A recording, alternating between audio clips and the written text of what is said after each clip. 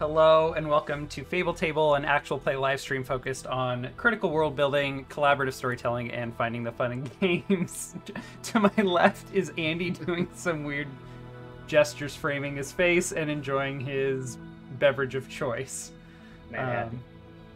Excellent. Also joining me today are Brian, John, and Shannon. Hello everyone, how are you doing today? Hey y'all. Oh, you're doing good now. Don't do it, John. Damn it, John. Nick, I'm doing great. We don't know. I've had a crazy week, and I need to unwind by relaxing, doing some tabletop role playing with friends, having some fun, goofing off, Excellent. enjoying life. When are your friends showing up? That's funny. Shannon, how was your week? It was good, but I don't know. I guess I'm really soup's sleepy ties, and I'm like ready to be whisked away by someone who just wants to pay all of my bills and like support me in the lavish lifestyle to which I plan on becoming accustomed, and to be like, no baby, you don't have to work no more. And I'm gonna be like, oh no, stop, but then I won't work ever again. Like, I'm ready for that. So that's how my week went. I love how much you're putting this out into the universe when you and I know that your partner is watching the show right now. Yeah, 100%. He's watching me right now. He's like, yeah, Aww. When is somebody going to come along and sweep us both off of our feet so that we can become... Yeah, no, he's coming along in this scenario. Excellent. You're both seeking a sugar daddy. Yeah, we both want a sugar daddy. Yes. Fantastic. I definitely heard that. Yes, I also had I'm having a week and definitely need some tabletop. We have done minimal prep for today's session, but I have some ideas written down that we will bring to life through, in the moment GM improvisation, which has always gotten me by. So when has it ever gone wrong? And I have those dice. I have those story dice, and I have tarot cards. So if we get into a pickle, I will pull a tarot card, and we'll figure some shit out. Nice. Okay. Well, does anyone have like a quick like what is going on or what recently happened they want to go over? Who wants to do the recap, guys?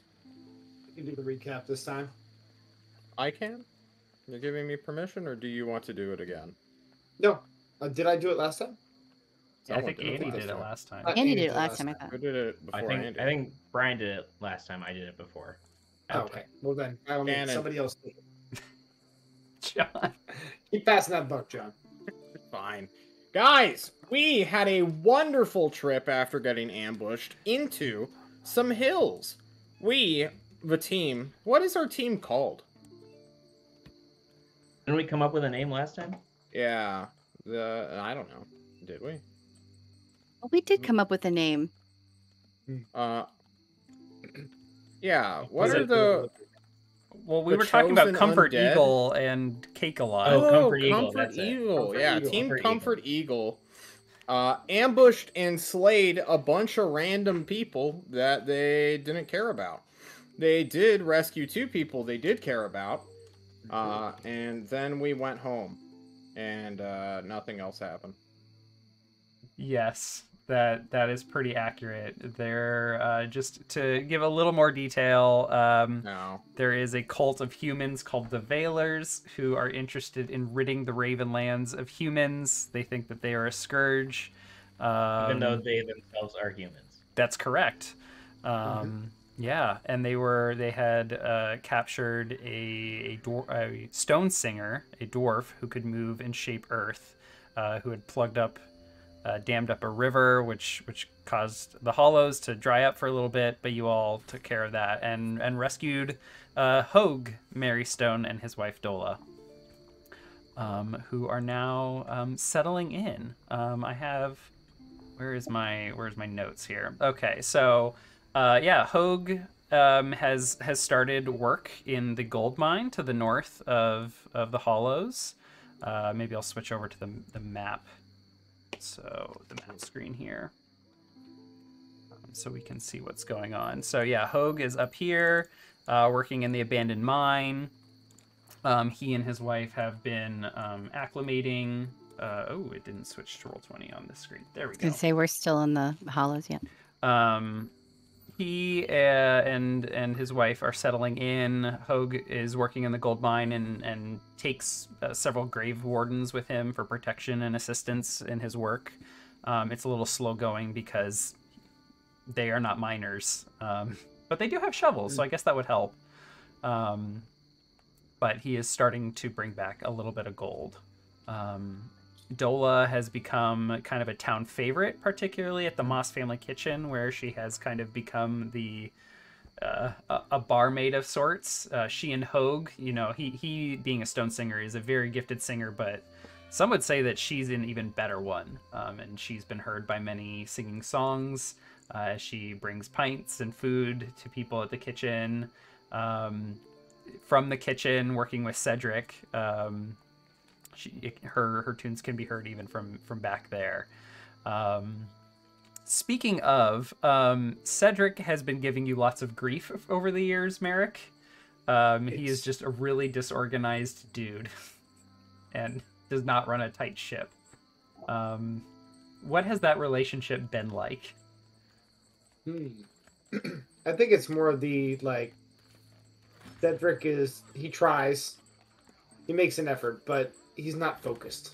And so therefore he just kind of, he'll do something and then he'll wander off, and then he'll try to make an improvement, and then he'll just kind of like peter out on it.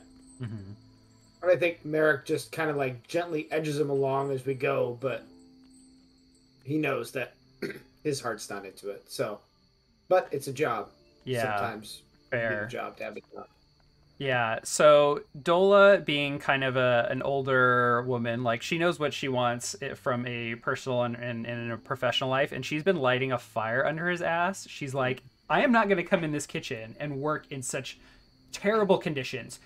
Shape up or get out.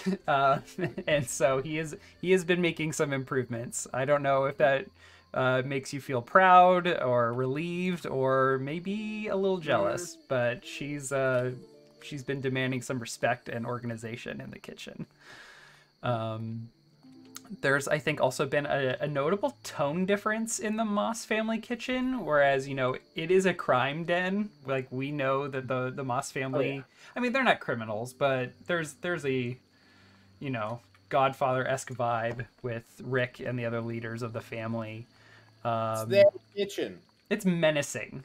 But she brings a you know, warmth and light into the building that seems a little out of place, but she doesn't care. So yeah, we are going to I really quickly, did anyone level up, and do we need to go over any new moves? Yes, John. No, go ahead, John. I leveled. What did you take? I put a point into charisma and gain new spells and have one more armor now. Okay, you took a move that gave you armor. Excellent. Yeah. Shannon, you were supposed to take a new move because you had accidentally picked a high level move. What did you end up going with? I chose shoot first, which is a really cool move. It says you're never caught by surprise. When an enemy would get the drop on you, you get to act first instead. Nice. So, yeah. Okay. So when Andy is not scouting on his keep watch for undertake a perilous journey, even if he's not getting his like perfect rolls, at least you aren't going to be surprised. Excellent. Oh, and my alignment has changed. Ooh, yeah. Let's talk about your alignment. What is that now? So previously, Cacophony was evil, which, I mean, evil and good are just not, I wouldn't call them like exactly similar to the same constructs that we view them as, but for her, as a thief, evil meant that she could shift blame from herself from one person to another, but in her old life, that would have worked really well for her because she was constantly alone.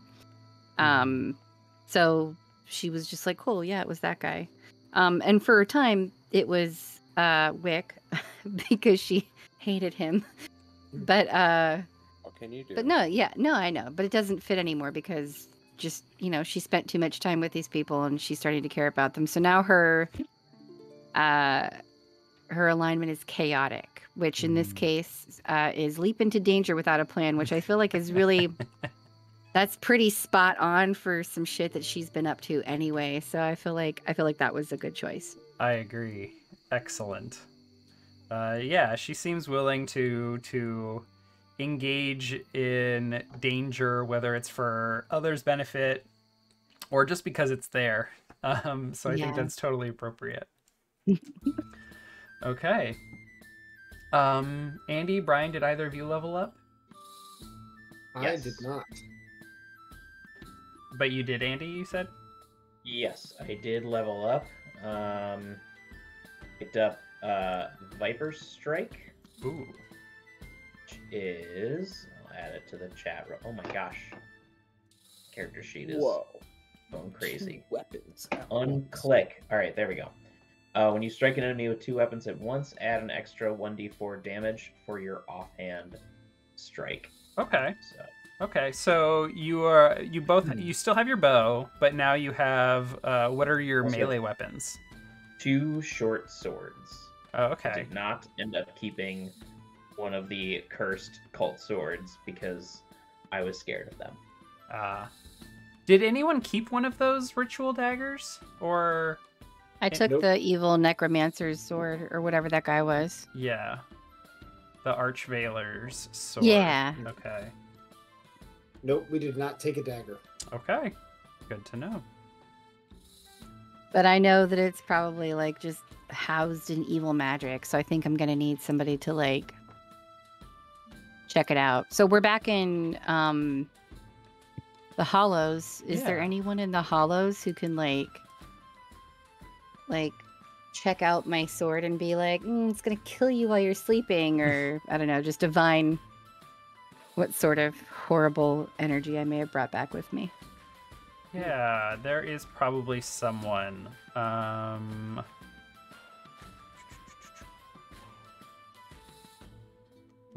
We haven't seen any lizard folk, have we, on screen? We have not. Okay. They live in a swamp. Well, they have lived in the hollows, because, during the Blood Mist, they've not been able to live in the swamp. Okay, there is a lizard folk who is regarded by their people to have some shamanistic characteristics. They were born with an innate ability to sense magic, which is revered in their culture, and they have spent a lot of time trying to fine-tune their abilities, but being innately born with magic is not very common, even among the other kin of the Ravenlands. Some have natural magic characteristics, like elves with their rubies, Selkies with their ability to transform, but otherwise being gifted with, various magical gifts is not super common. Things like stone singing as well. So they don't really have much in the way of a teacher or guide, so they're very limited in their capabilities. But they are, one of a few people in the Hollows that possess magic, including all of you. You are among a handful. So I need a name for them. Do I have a list of names somewhere? I thought I did. Let's call them Keel.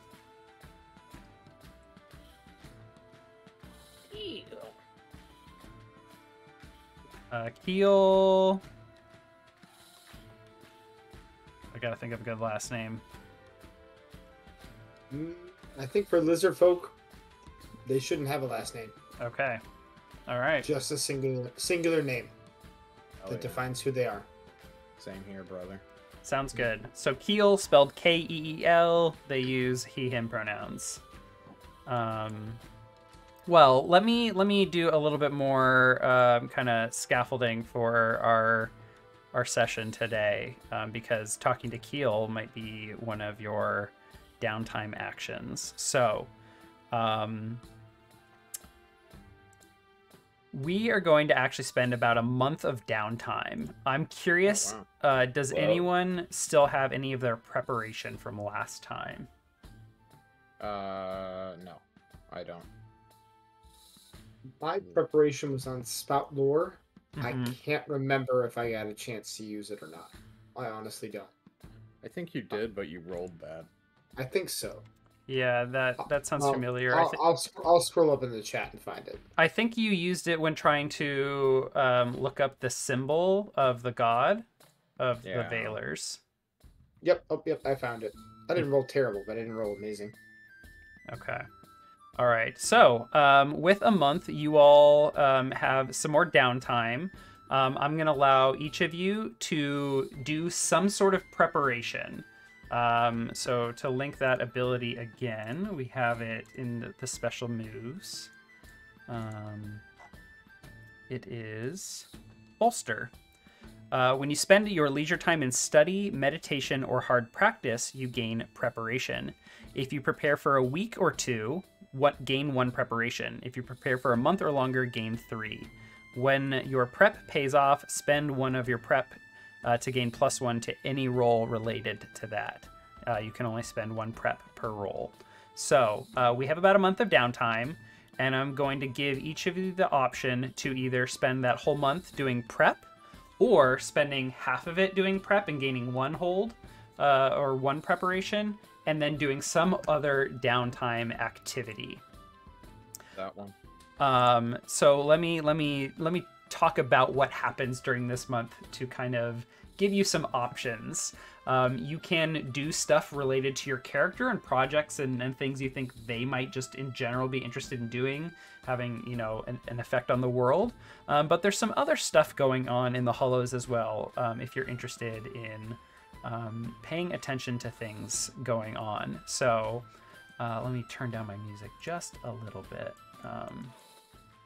So throughout the next month, oh,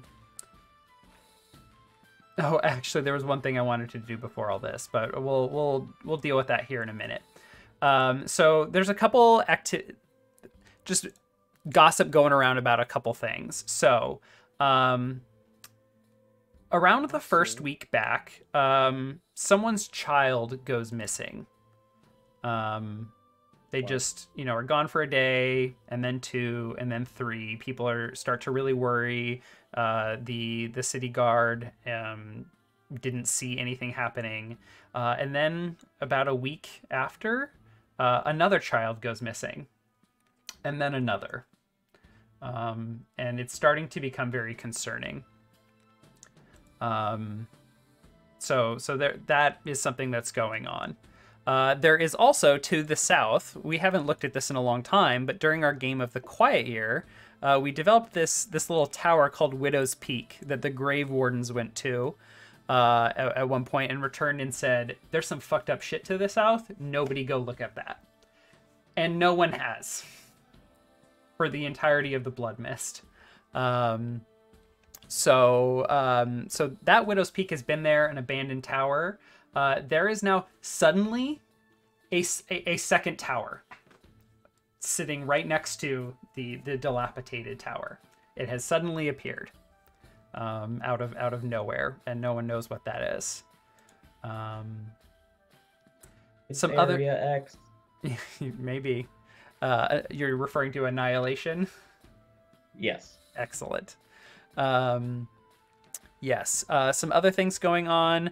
The Grave Wardens and City Watch are in general still very, very busy. Everyone is kind of working really actively. There's lots of patrols keeping an eye on the Rust Brothers, who also seem to be very active in the area. That has not changed. There's lots of Rust Brother patrols. There's lots of demons about that seem to be under their control, as well as undead, just groups of undead kind of patrolling around.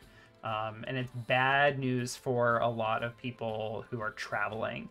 And in fact, there is one wagon that appears a couple days after you return, and it is none other than Trega and Robert, the couple who got I knew you were married. going to say that. I was like, we have not seen the last of these folks. So, it's a good thing they got their shit back, right?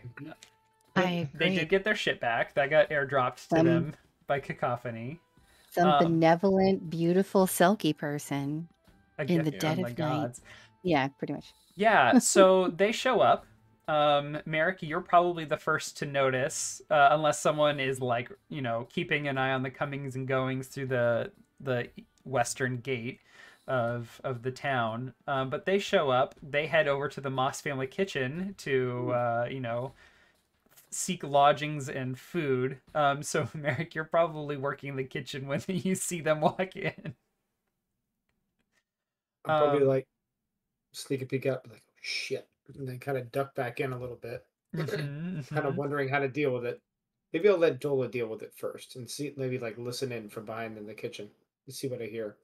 Yeah, so you know, she's like, "Hello, honeys. What can I do for you? Would you like a pint? We got this on the menu today. We got our wonderful chef in who, you know, who can make basically anything you want so long as we've got the ingredients. But here's our specials." And they place an order, and then, you know, Dola does her thing of chatting people up, and they start to say, you know, like, oh, well, we just got married, we just had a long and difficult journey, we had actually a really crazy wedding, some fights broke out, and these people showed up and stole a bunch of our wedding gifts, but then dropped them back off. And then they begin to describe what those thieves and brawlers look like. I think Merrick will just kind of, all right, buck up some courage, and then he will grab the plates and take them out to the table, set them up, and be like, well, welcome to the Hollows. I'm glad to see you arrived safely. I'm sorry about your wedding. Oh, it's you. Well, so you work here, then? Yes. Now, I don't really... Sorry, I'm looking for my my tavern music, and I cannot seem to find it. I have too many audio tracks. Let's just do this one. Okay.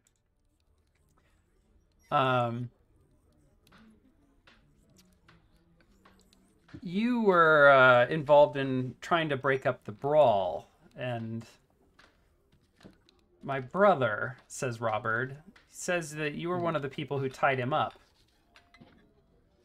That's not necessarily true. I was the one who saved him.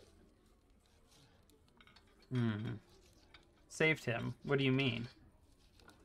Oh, he was lying by the side of the road. He tried to attack my friend. And then he was in dire straits. And afterwards, I brought him back. Your friend who tackled him and carried him away past the willow tree. He was about to start a fight. Worm tells me these things. Trust me, it was better that he was taken away from that moment. The God of Knowledge grants boons to those who seek them. And I had blessed your wedding. He knew something was going to be terrible. It was going to be worse if it continued. This was the best course of action for all. You are lying through your teeth. Am I? We never discussed Worm giving you information about this wedding. Oh, no. He's the God of Knowledge, though. I blessed the wedding. If I blessed the wedding and this was supposed to happen, it would have happened. That's how I see it. All right, Shadow. I want to hold you to this. I'm gonna need a. You are so blindly devout that you will never make any logical decision again. I think I'm gonna need a defy danger charisma. I'm just trying to sell the argument. I'm absolutely lying through my teeth, but yeah, defy danger charisma. Got it. Oh shit. Maybe he will level. Mark XP, Brian. Got it. Nice. Well, these people will not follow Worm, that's for sure. So they speak no more of this to you. They say they kind of dismiss you and say like, oh well, we'll have thanks for the food. And they're gonna go ahead and report to the local constabulary, i.e., the Moss family. They're gonna go to the city watch and basically report their version of events to you all. So I'm gonna need someone to make a special move, which is called Outstanding Warrants, and it's on the special moves sheet. It reads, and I'm just going to roll it myself. When you return to a civilized place in which you've caused trouble before, roll plus charisma. On a hit, word has spread of your deeds and everyone recognizes you. On a 7 to 9, that, and the GM chooses a complication. So I need you to roll. So I need someone to roll Outstanding Warrants, i.e., another charisma roll to see how the Moss family takes this news. Does anybody have less than 0 for charisma, or like more than 0 for charisma? Okay, so what are John you does. asking exactly? Is John the guy who is dumping charisma, or putting points into charisma? What do you want? I want a charisma roll for Outstanding Warrants. And I think it's don't I just appropriate roll that you 11? roll this, John, because you're kind of the one that instigated the whole thing.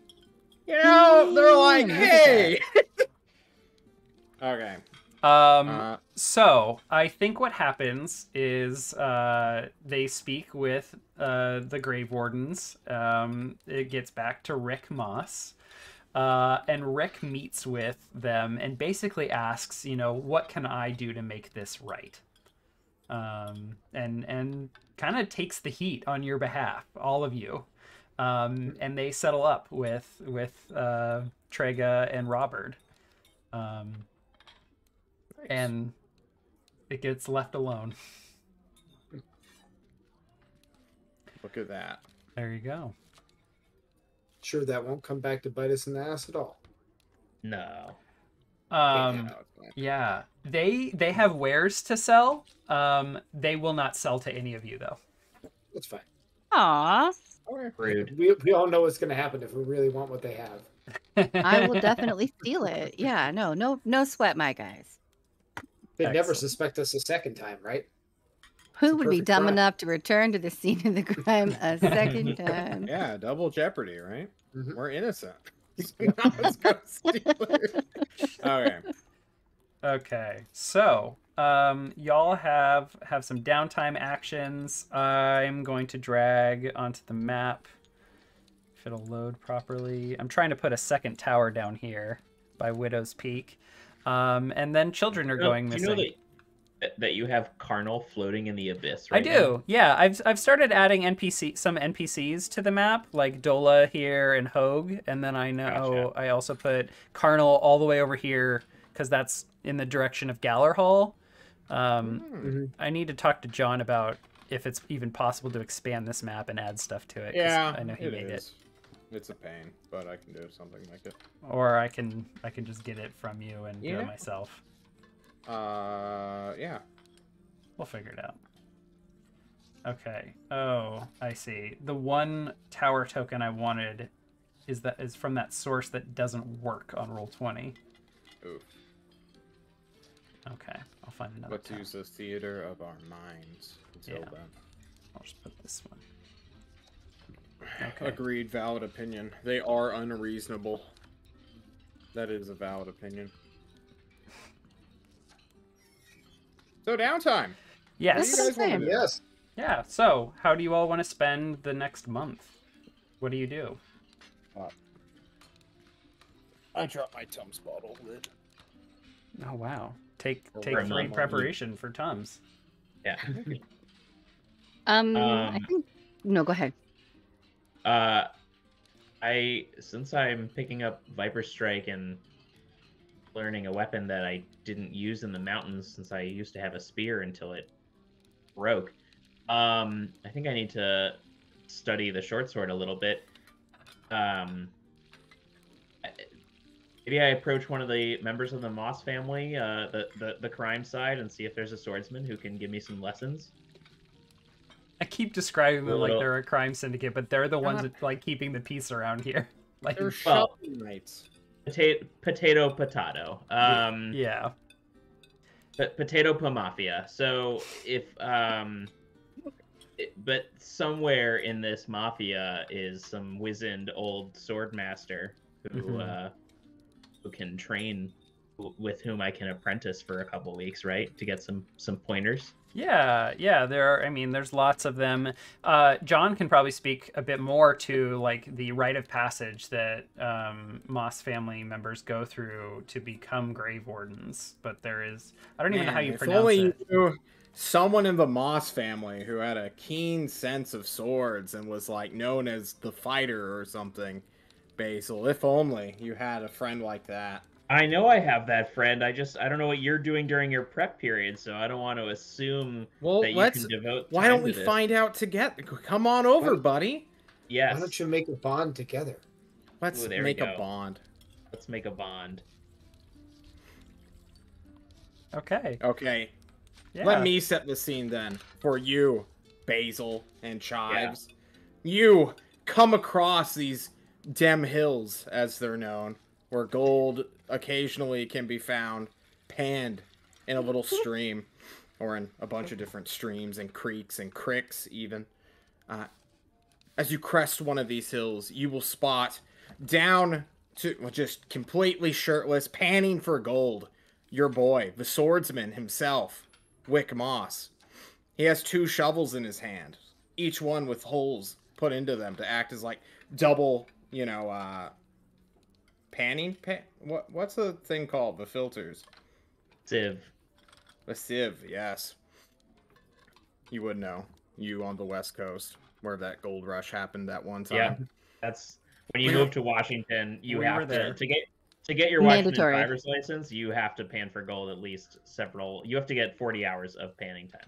Wow. You have to wade into a river with your pant legs rolled up, and then chew on a piece of straw. It's a prerequisite to live here that you've played Oregon Trail and Yukon Trail. Translucent, indestructible hair. Well, by definition, being on this side of the Cascade Mountains, we beat Oregon Trail. So just saying. We won! Yeah. We totally cut off John. It's okay. John's having his one-man Dahmer party just on his own. Oh, Jesus. Donner with an N. Domner. It's 2 different. Very different experiences. Anyway, I'm changing it. You from find Wick Moss, Basil. What do you do, Basil? I marvel at this display of manly gold prowess and this withered elf husk. I just I'm just starry-eyed for a moment, like watching you move these shovels around with a dexterity and just go, teach me. Chives kind of like lingers near the edge of the river, just looking like, what the fuck are you doing? I would like Andy and John, I would like each of you to describe what the camera sees during this Rocky training montage of Basil training into swords. Does Roll20 have montage music? I'm sure it does, but I don't have it available. Which mountain? What is it you want to learn? I need to Viper Strike with all the venom I can muster. I need to be able to rend as much chaos with the swords as I do with the bow. I see. Well, like a bow that uses 2 hands, you must use 2 hands yourselves in melee combat then. I throw him a shovel head. And like the guy, the old man from Karate Kid, whatever. I was gonna say, let's get Mr. Miyagi shit going. Yes, we pan for gold, but also learn the power of thrusting into soil, which will translate into thrusting into an enemy's body with a sharp but also short-length object. And hopefully he helps me pan for more gold, Nick, so I can make more jewelry. I was gonna say, I think part of this is you're also just getting free gold labor out of me while that's we're exactly doing this what I want. Yes, I want to make jewelry. I have my own Miyagi to impress. You do, don't you? Excellent. Always. All right. Right. I'm changing our bond to reflect being in awe of your prowess with the sword. I endeavor to learn of your sword techniques. Oh yeah. Oh yes. Which mountain would have been good music for this? Basil is useful labor. Okay. Ives is a demon. Basil is useful labor. Also part of this is of this montage, Nick, is when Wick is done with me for the day and he's bringing gold back into town. Chives picks up like a lump of straw that he holds under the skull on one of his horns as like a dummy and like dances it around for target practice, you know. So there's training with Chives as well. Nice. Oh, I could have shown you the elf. What Aren't elf? you like half elf now? I am half elf. I'm like the only guy who knows the only elf in town. You want to go meet an elf? He also doesn't even live in town. Yeah, I don't. We live in Dem Hills with you. Bro, let's meet a fucking elf. Let's go talk to. This is the graduation of my training, right? You're gonna be like, What? Papa? He said to Papa? Oh fuck! What's the elf's name? I already forgot. Lucarin. Lucarin, thank you, Mr. Note Taker. John's had a week. Okay. All good. Oh my god. Apollo_Nick. We go to Lucarin's house. Excellent. With bags of little gold or whatever, so that I can begin working and Basil can make a friend. All right. You head up to he's got like a little hut up here in Dem Hills. It has, basically a tiny little forge, just big enough to do like a little bit of gold melting here and there, and a little casting or pouring, whatever. Yeah. Whatever he fancies. Trying to get my Roll20 to music, but none of the tracks are loading. Good old Roll20. The Sarah Brimbor lifestyle. Why is there so many tracks in this playlist? Okay, I think I need to refresh. Unlike, his usual surprises you from behind when you show up, he has the elven rubies sitting on his desk in front of him.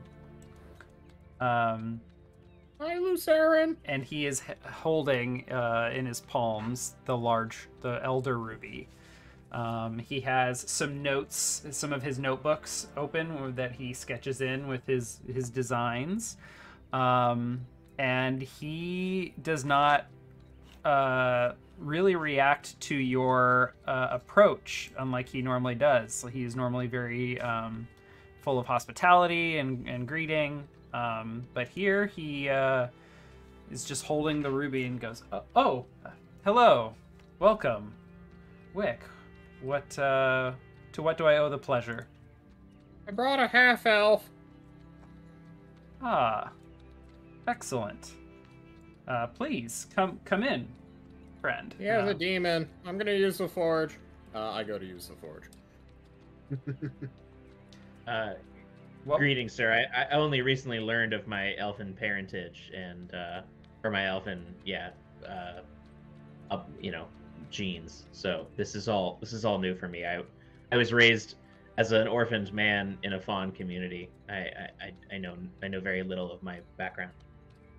Well, much like your forefathers, you seem to have fit in well with nature. Half-elves tend to lean one way or the other. They focus a lot on their mortality and align their ambitions and goals and values with humans. And others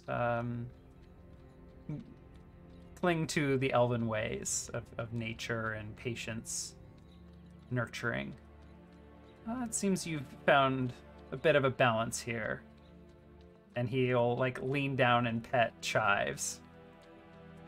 And turn and find some sort of vegetable to feed him. I am Lucarin, a mentor to Wick. And you are one of his friends that he's been traveling with lately, I take it?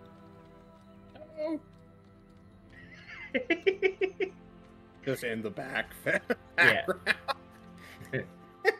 We have traveled together, and we have spilt blood together on the battlefield, and he called me a mass murderer recently. But he has also been training me in the art of the short sword, and I also think training me in the art of the exploited gold mining labor. He pauses at that second piece and like kind of, micro expression, looks over at Wick and all of the gold that he has helped Luceren collect over the years. And he says, well, you are a good friend. And he will say, is there anything I can offer you? I hear that you are one of his traveling companions who recovered these rubies, for which I am eternally grateful. If there is anything I can do to repay your sacrifice and this gift, please do not hesitate to ask. I think we'll hold this favor for a future time. Just to know that there's other elves in this community is reward enough for me. Mm-hmm. Mm-hmm. That I'm not alone. Yeah, he'll is Luceren, do I regard Luceren as like a source of a tremendous amount of knowledge? Can I start a discover your parentage side quest with him? Yeah, that is actually something I think would be fine. This would count as one of your downtime actions, so your training would, your preparation would provide you 1 hold rather than the 3, if that's okay with you. Yeah. Okay. And then I ask, Luceren, like I've never known who I am or where I come from. Just have known the mountains and the fawn people around me. So I wish to know more about who I was before that. Yeah. As the blood mist took my people, like, who were they? Yeah, good question. Let's do a spout lore check for this downtime action. Spouty spout lore. And even if you fail or get a partial success, we can always come back to it, and we will kind of like reveal pieces along the way. Oh, come on, let me assist him, Nick. How would you assist in this, Wick? Well, Wick, he's a human, but also this Fey monstrosity. I think he would have asked, like, well, how close to an elf am I? To Luceren. It must have come up in conversation. So maybe as, like, part of it, I, like, show, I remembered what you told me, Luceren, let me help. Okay, okay. All right. Roll I'm 8. the teacher's pet. Roll 8 or interfere. That's fine. Is that bond? Yes. You roll plus bond. Okay. Okay. I don't know how to implicate I don't even you. want to mark XP for that. That one feels like bullshit.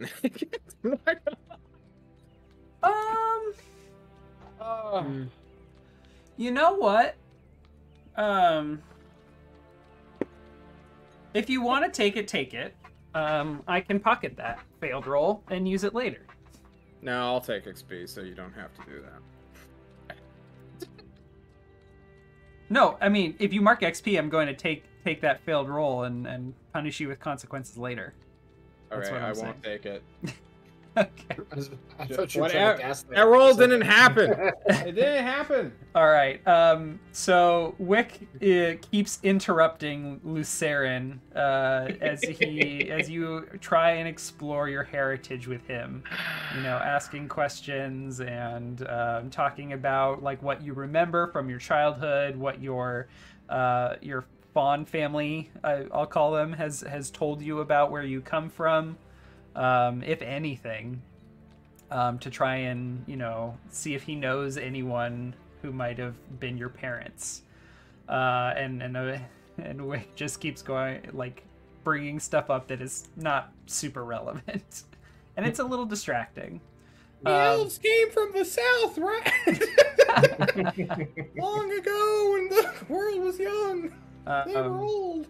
So he does tell you that, long ago there was a great red comet that flew past the Ravenlands called the Red Runner, which a shard of this comet broke off and landed in the Ravenlands. And after many, many years, the shards that had fallen upon the earth began to sprout the elven people, grown from the ground, and ever forth they reproduce as large and mature enough shards. When they break, eventually those shards can become elves themselves. Their procreation is not in the natural sense that most other kin experience. But they are capable of reproducing with other kin, particularly with humans. So that is where half-elves come from. Unfortunately, there were many, many elven lives lost during the Elder Wars, and many others either retreated back to their kind of ancestral home of Dankwood to the far north, John. Not the south. Whatever. It's all good. And others perished during the Blood Mists. Though Lucerin seems to have not reconnected with other elves in a very long time. But he is at a loss as to who your parents might be. And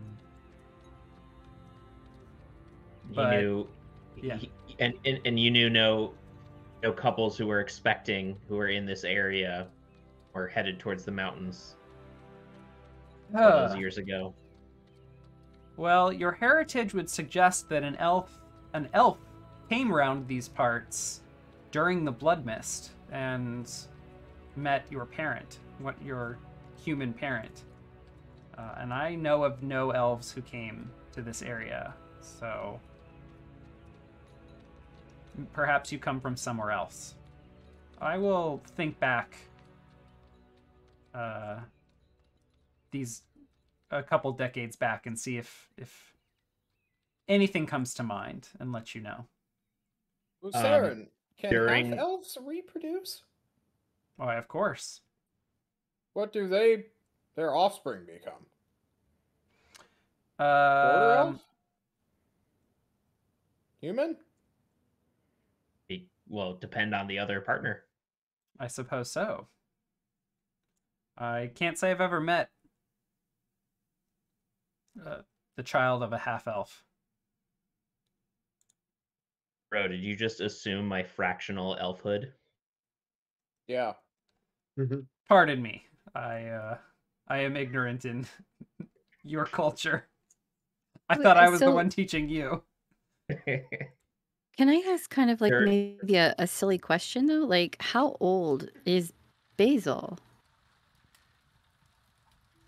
Does his half-elf blood like make him age slower than like a normal human would? Like maybe he's much older. I don't know. Maybe that's construct, you know? Yeah, I'm just curious. Like maybe his parents were around like from way before, and it's like, and he's not looking back far enough. I don't know. Not sure, but I ended up with my ibex buddy here because we are heterozygotes. Oh God. Sorry, did you mention how old Basil is? I was too busy making a really bad science point. I was like, wow, he's the way to pull that one out. I'm just curious. Again, I'm sorry, I didn't mean to derail, but I'm like, maybe he's just like much older. I think he's uncertain about his age as well, because the Fawn people didn't, they just told him they found him in the mountains. He didn't really know anything else about himself, and he was still living with them during the Blood Mist. Ah, yes, I read about this. Convenient amnesia. How many no, it's like full on Anastasia arc going on right here. How many years after the Blood Mist are we at right now? At this point, like 2 or 3 months. Mm-hmm. Oh, okay. It's that recent. Okay, so, yeah, I think by the end of this downtime, it'll be like 4. I think what we know is, I believe, to Basil's mind, he's just a young adult. So, like, by human standards, let's say in his late 20s. Oh, I need to look up how long do ibexes live? About 17 years. Okay. I was It's curious. not a normal ibex. I was wondering would it not be ibises? Okay, plural of ibex. Yeah, I was wondering old goat. if I like a little baby Chives was the one who like carried you on his back into the fawn community. I mean, he's a magical ibex, so he could have, you know. There is a move for that you can take later. So I'm gonna say for now, no, he is not. He's a completely mortal and regular ibex. Got it. Supernatural, absolutely. What he does on roofs, unbelievable. But magical, not quite. Okay. We don't know.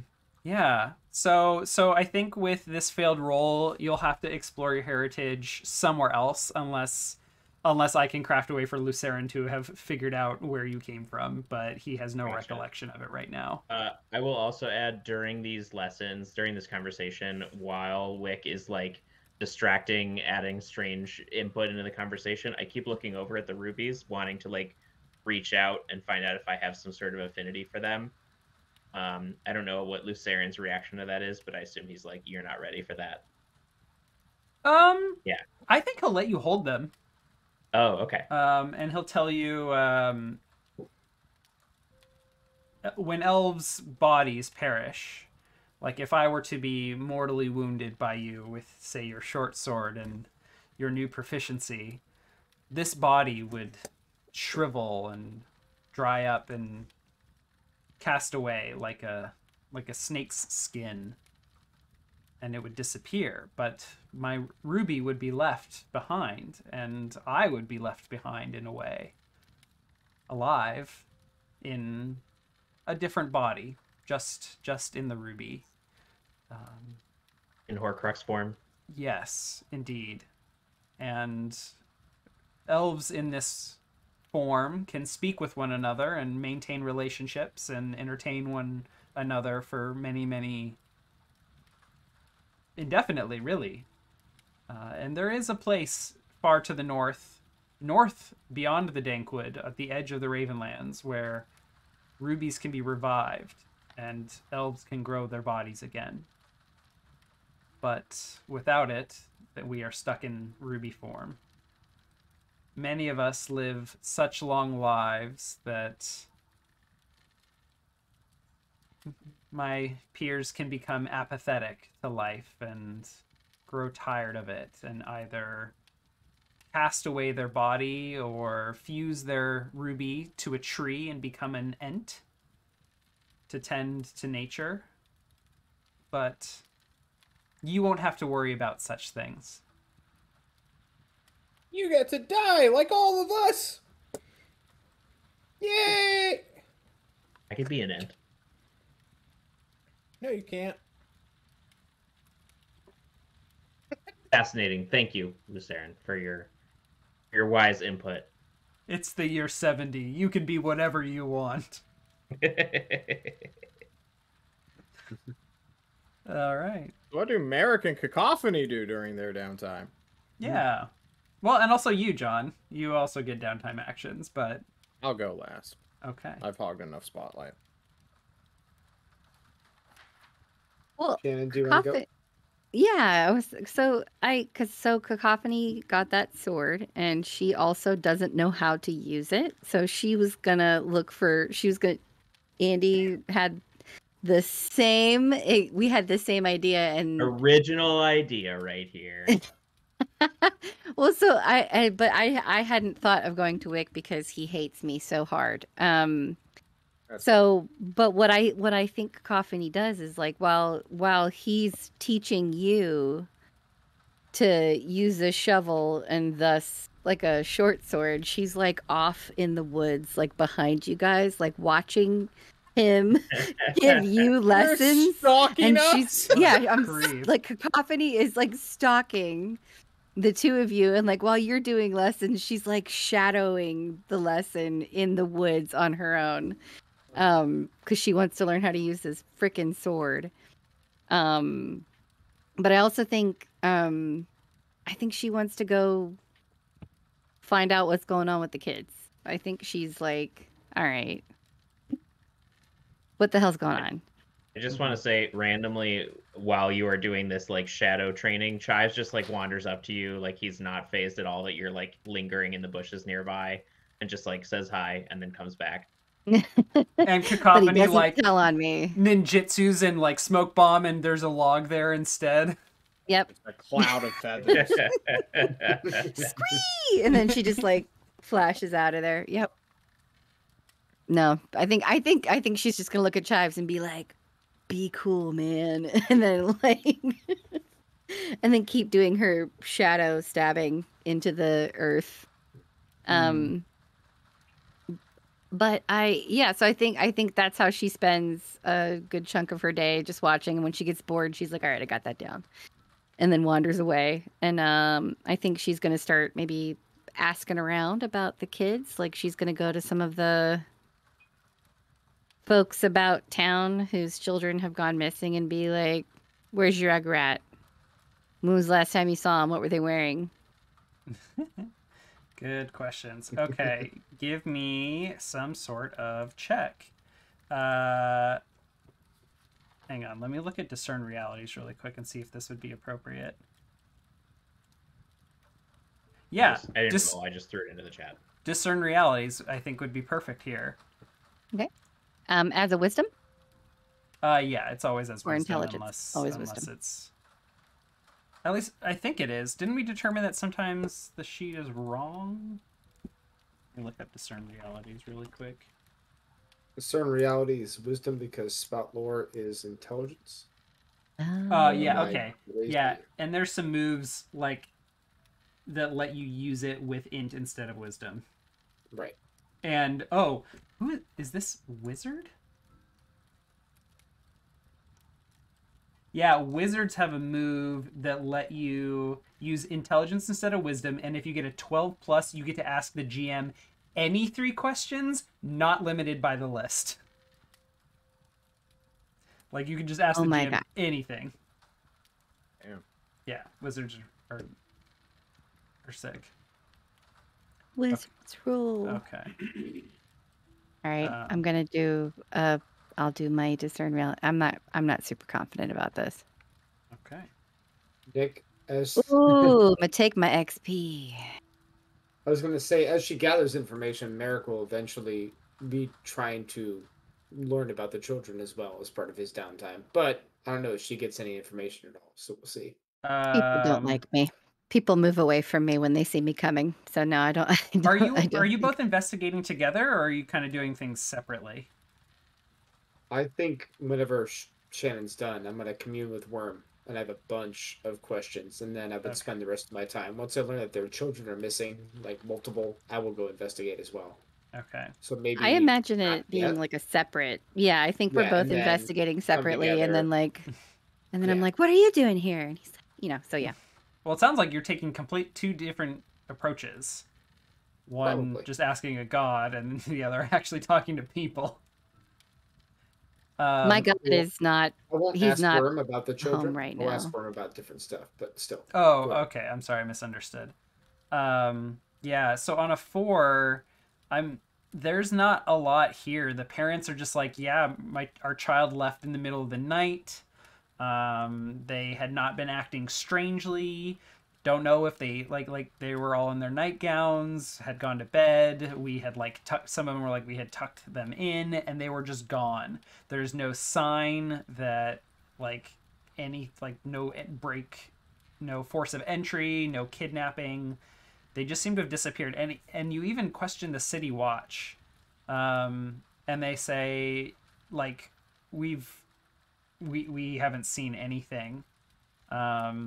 and like we weren't paying attention for tracks or anything, so there's just no information here. At least no one you've talked to. And that's not to say someone else also couldn't use their downtime action to question people and maybe catch someone who saw or heard something. Yeah, give me one moment while I replace my headset battery.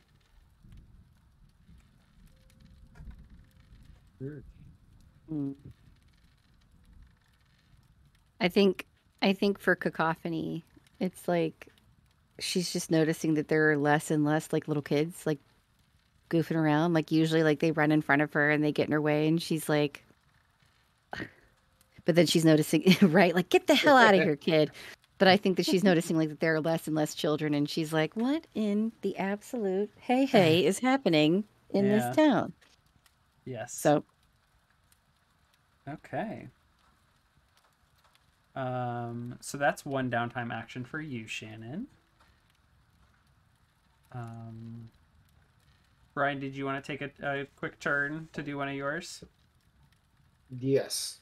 I think Merrick will, as the downtime starts, find a quiet, contemplative place, and he will try to commune with Worm. I have many questions over our journeys of different things that I would like to discuss with him. Okay. I think I'll get in my kind of meditative stance, just kind of slowly just do the whole sway and just kind of relax and close my eyes and calm my emotions and then try to communicate with my deity. Okay. I would like a check from you as well. You reach out to Worm in a way you've done many, many times. And I don't know how to describe it. I mean, we've talked about it kind of as a radio signal before, haven't we? Mm-hmm. You have a hard time tuning in. Or maybe the signal is hard to find. You're not quite sure, but it doesn't come as naturally to you as you'd expect. Right. Give me either like wisdom or charisma. Nice. And you are patient, you are determined and deliberate, and it doesn't take you long, but you make a connection with Worm and says, there you are. I felt you attempting to reach me, but something was getting in the way. I'm beginning to notice this force putting itself between us more and more as the time goes on. As have I. Much has happened since we last spoke, and I have many questions. First, we have run into a group of cultists. They have a strange symbol. Let me backtrack. Their leader, someone known as Archveiler, I believe it was a title, not necessarily a name, was a wizard who seemed to draw upon our own magics to use for his own. He had a strange symbol tattooed on his body. 2 X's right next to each other with a line through the middle. We studied through the diary of Gorthank, my mentor that brought me to your teachings. And we believed it was a symbol of an old god. Can you give me any information? I think in this space you have access to even though it's all in your head, you can project yourself as though you have Gorthank's diary here, and you can show him your entry where you've taken your own notes, or show Gorthank's page where he had notes on many of the gods' symbols, and you show him this symbol, which I posted here. And Worm is taken aback at this symbol and looks very... He is emotive, and I don't know how snakes are emotive, but he has facial expression and emotion just like the rest of us. He's visually upset and kind of in a sad way. Like he's kind of overcome with grief, but also like a little bit of disgust. It's very complex. And after a very long pause, he says, This is the symbol of one of my siblings, indeed. One who has not walked the Ravenlands, to my knowledge, in a long time. But if there are humans serving with this symbol, then he must be here. They spoke of making sacrifices. Sacrificing humans. They were intending to do it with us until we defeated them in battle. Sacrificing humans and stealing magic. Perhaps a way to bring power to your sibling? Perhaps the power granted by your sibling?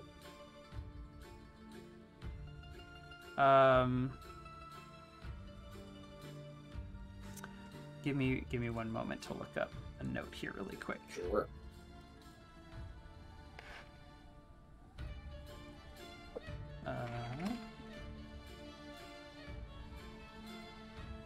Worm will go on and explain that this sibling is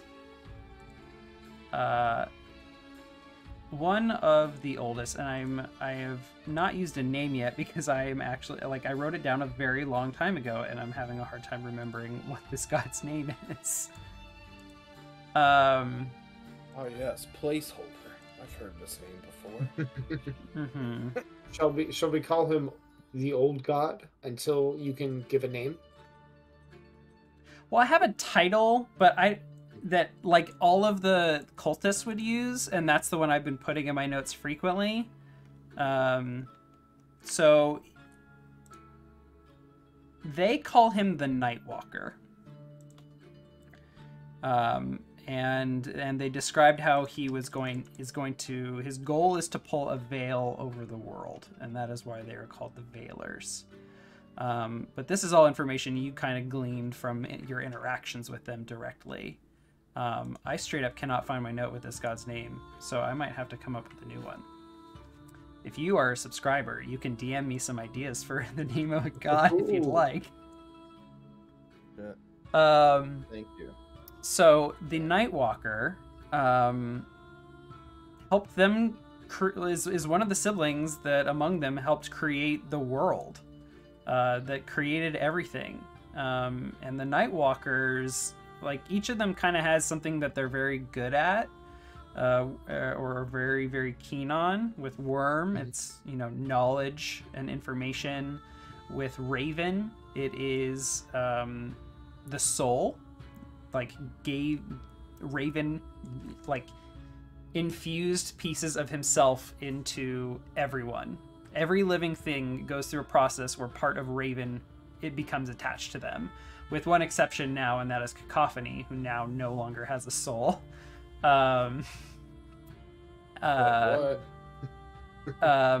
Rust is about strength and reaching potential.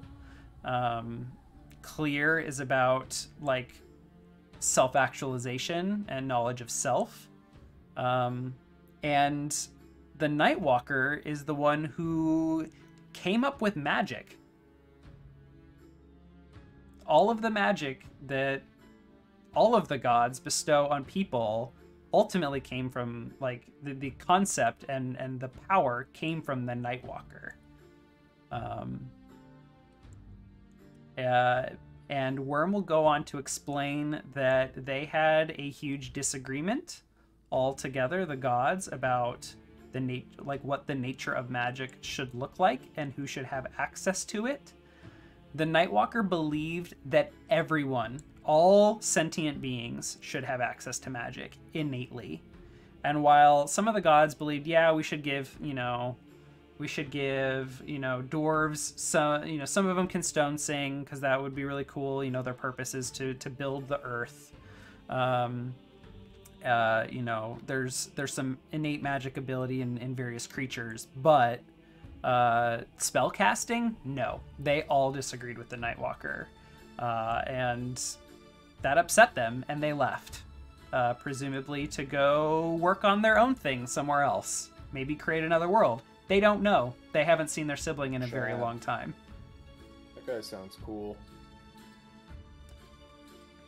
But apparently he's back. Dinosaurs, they're back. And siphoning magic for himself and his followers. It would make sense that the interruptions of magic, stealing of magic, that the Nightwalker's agents would be able to do this. He could certainly, I can certainly imagine him giving them that power. Using magic is now apparently very dangerous if it can be stolen and warped, changed.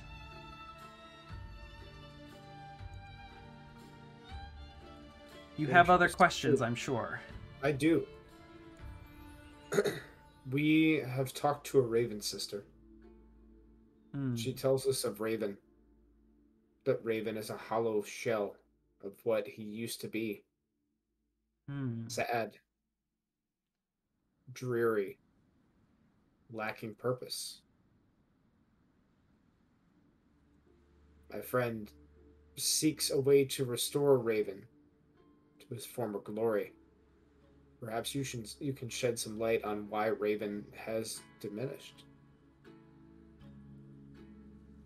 Raven has always been someone passionate about what we've created, passionate about what we do, someone who has always been willing to give of themselves to others, and spends very little time and effort focusing on themselves.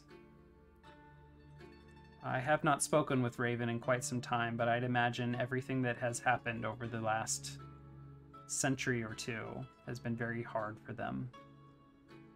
All-out war, the Blood Mist, and now these other happenings. I'm sure it has been a great deal for them to process. I'm not sure what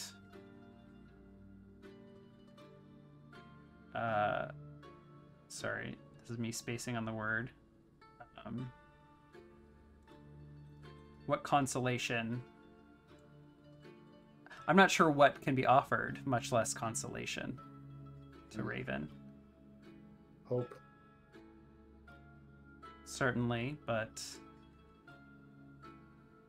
if Raven is as low in spirit as you claim, then they will need to decide for themselves to break out of it and figure out how to do that. Surely not without support.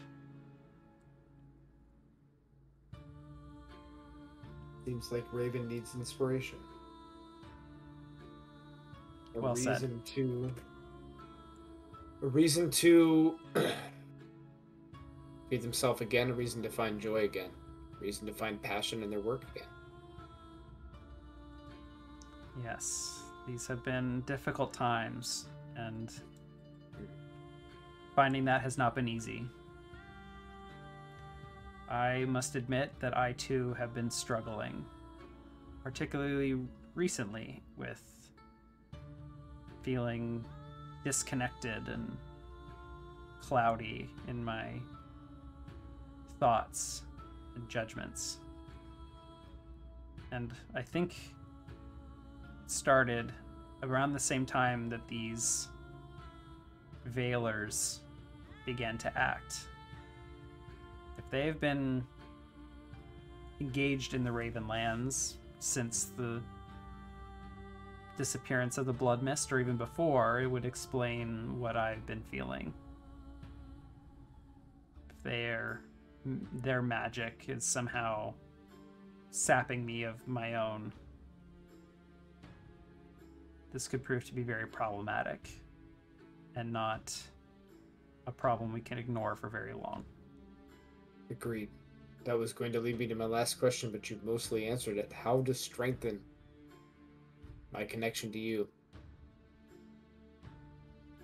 Is there anything I could do beyond eliminating these Veilers or stopping their advancement?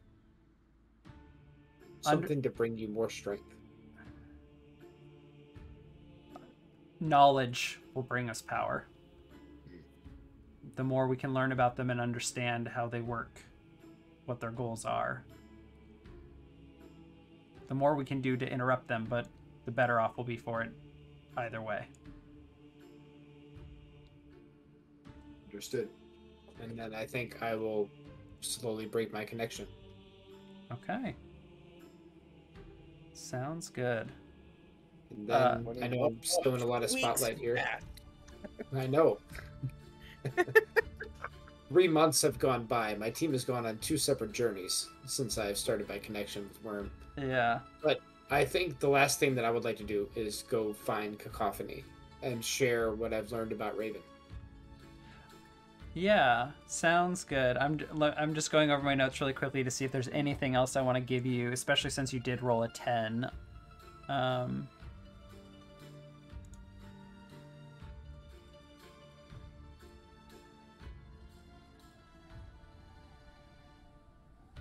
I think what do you get? I think we're good. I think this is good for now. I agree. Okay. We'll find Cacophony and tell her that I've spoken with Worm as to the situation of Raven.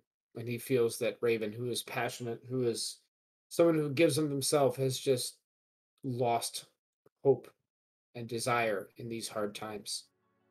And that if we want to restore Raven to his former glory, we have to find inspiration, something to bring him back, something to give him reason and hope and a desire to be once again. Maybe that will be helping the sisters. Maybe that will be helping the community. Maybe that will be slowing down rust. But we shall have to seek it. Okay. I think this is the crux of the bond that Cacophony is gonna form with Merrick. That they're united in their quest to like figure out like, you know, what's going on with Raven, like what's siphoning the connection between the gods and those who worship them. Okay, I like it.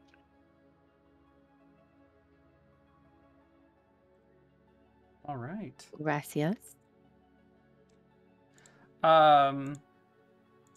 So speaking of, because Shannon, you still have a downtime action.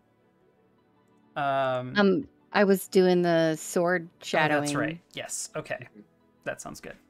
Because I couldn't get close to them because he hates that me. +1 to hit someone later, Nick. That's what she wants. That's all any gal wants. Is it finally my turn? I'm gonna speed run this. Sorry, wait, let me make sure I understand Shannon's downtime activity. So you're doing preparation to use the sword, or are you asking them to try and identify the properties of the sword? Can I do both? Or no? Just the one? It's one or the other. I feel like I need to understand the properties of the sword. Okay. I can mimic them and learn how to sword fight on the way, like I figure there'll be plenty of people to make stabbies on. Okay. What does the sword do? Yeah, what does the sword do? So, okay, that's what she's studying, trying to figure out. What it do, though, Nick? Yes. So this cutlass is made of a black material. The lizard folk shaman Keel will spend quite a bit of effort. They will in fact need to borrow this and like spend several days like with the sword to try and like, again, they're not like the most proficient magic user. They don't have like an intellectual and academic understanding of magic since they don't really have much in the way of a mentor to help guide them. but they kind of feel out the sword, and probably at the end of a week, they will meet up with you and give you the sword back and say, there are dark properties to this sword. The material it is made with, the metal, everyone I've talked to cannot identify where it comes from. Never have I or anyone I've talked to heard of black metal like this. It has been cursed in a horrific way. I don't know exactly to what end, but those killed with this blade, their souls are sacrificed, are taken and consumed for some nefarious purpose. I spent a lot of time with the sword trying to ask it to tell me what its purpose was, and all I could see were the stars in a black night sky. And the stars were red. I do not know what this means.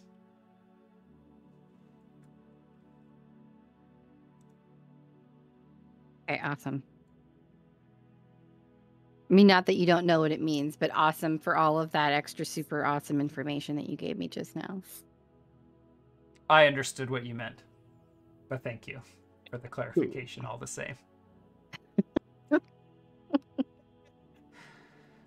All right. Okay. Yeah.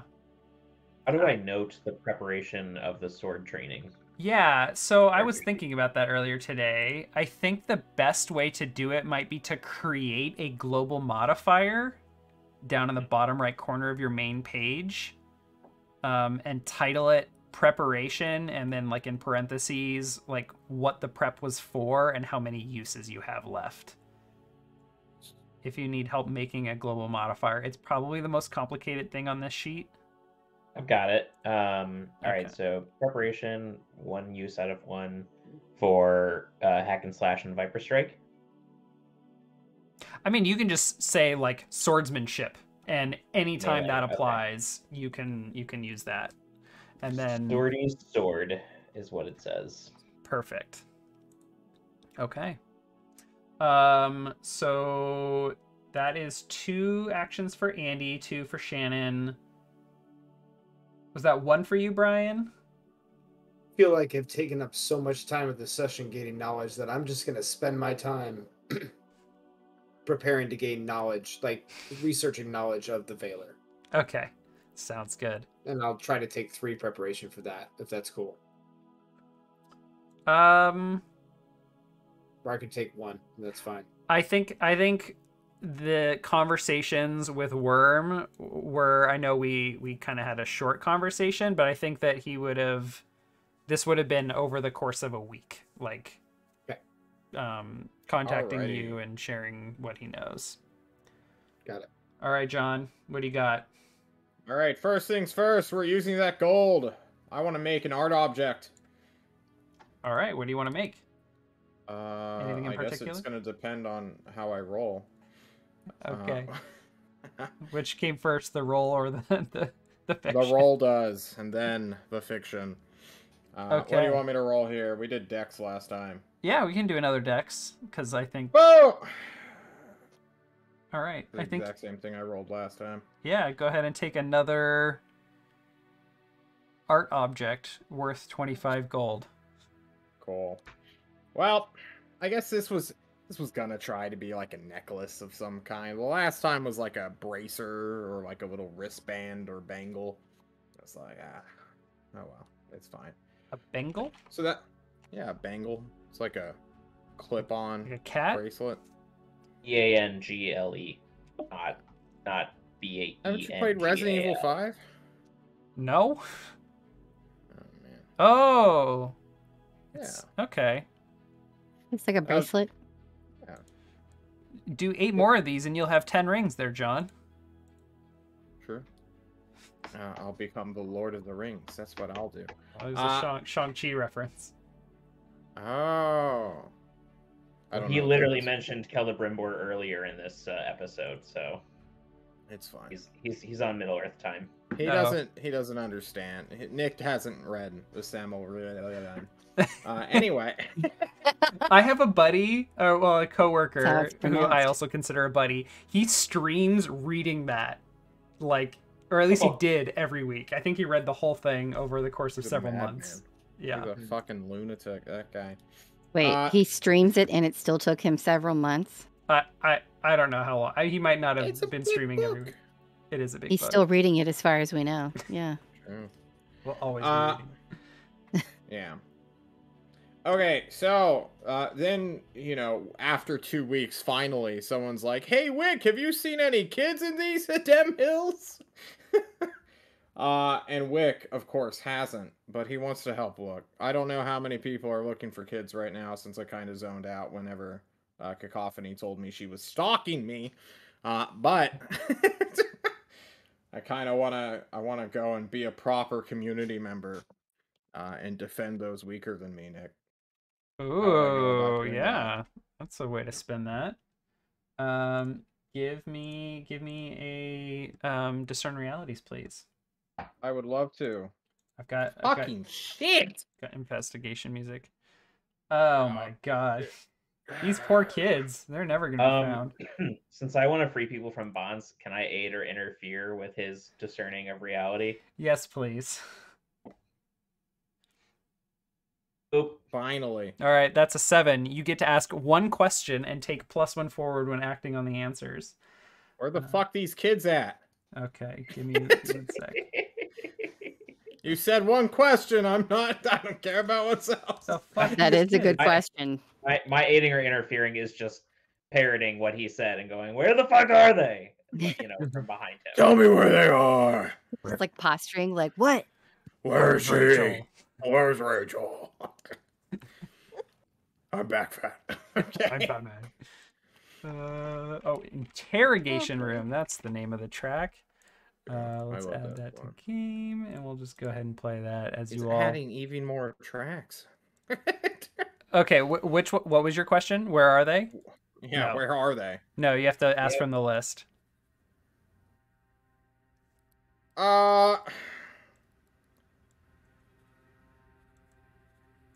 These are all completely irrelevant. What happened here here is recently? What here is useful or valuable? That's gonna lead us. That's gonna be a clue. I would go with the last one. What here is not what it appears to be? I feel... What about the control? I mean, who's really in control? Like, I mean, We're going into the one detective- exerting control. I'm in control! Well, the John, one you asked the exerting question. control is the one who's stealing the children. I don't know. I don't know. John will never ask that question because he always believes that it's his character who's in control. I am in control. What should I be on the lookout for, Nick? Okay. Where them at? So, you talk to some people who Cacophony and Merrick and whoever else is looking for these kids doesn't talk to. And you, as an empathetic young, like, you were empathetic when you were young, because people... I've run away from home before. Yes, you have. And you understand the challenges and pains of being young in the Hollows. You talk to fellow children. And for some strange reason, you have rapport with kids because you're a freak, and they think that Look that's... at my shiny hair! Pull on it! It's impossible to break! They think you're cool and charming. You talk to kids, and you get the sense that a lot of the children are really unhappy here in the Hollows. Young people in general feel like the world has opened up to us. Like, all of our lives and all our parents' lives, we've been stuck in the Hollows. And we get that our parents are set in their ways. Like, they're afraid to leave. That's been their whole life. We are young. The world is our oyster. And it has just opened for us. We want to leave and go check it out. So that is a general tone and sense that you get. That, like, a lot of kids are ready to leave because their parents won't let them go play outside, essentially. They see people like you all, cool adventurers, merchants like Trega and fuck, what's his name? Robert, who like they just left their home and traveled here, and like, oh my god, we've like never seen a goblin before. She's really cool. She can wield a spear real dope because she used to be a city guard. She could probably kick some of the city guards' asses here. And so they're really interested in leaving. And some of their friends, including those who have left, have talked about leaving. But there is one child in particular, the first one to leave, and that is Robin Slater. The son of the blacksmith was the first to leave. And some of the kids you talk to say, yeah, something like changed about Robin. Like they were really nervous about leaving, but they wanted to, and then suddenly they just got like super brave about it. Something changed really dramatically. And they told us all that they were going to leave and to come along with them, that they were going to lead us to a new home.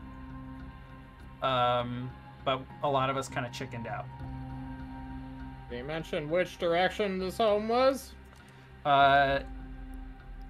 Yes. It wouldn't be south, would it? It is in the Sunken Mire, actually. They headed to the swamps. The fuck? Why would they go to the swamps? There's a lot to eat in the swamps, says a kid. Like what? When have you been to the swamp? I don't know.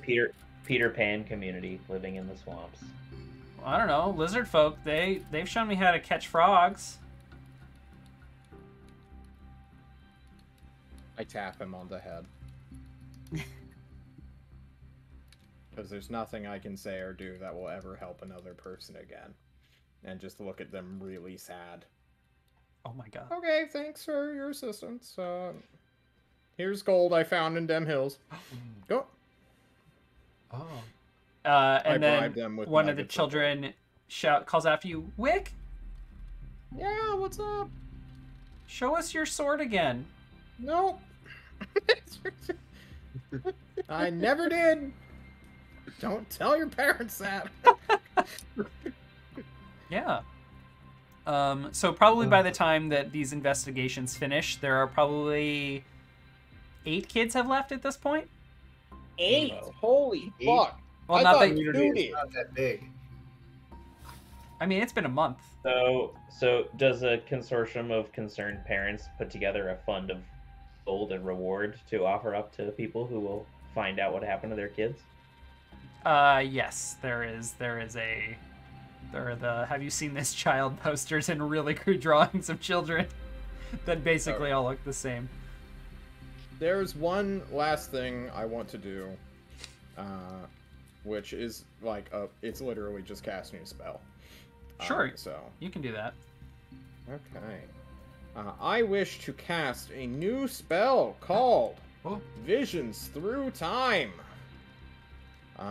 So sometime after hearing this news, I'm gonna go head to a creek that's dried up and like dig out a little puddle from it, throw in, sand or whatever the hell I need to do to get the spell off the ground, and try to cast this spell.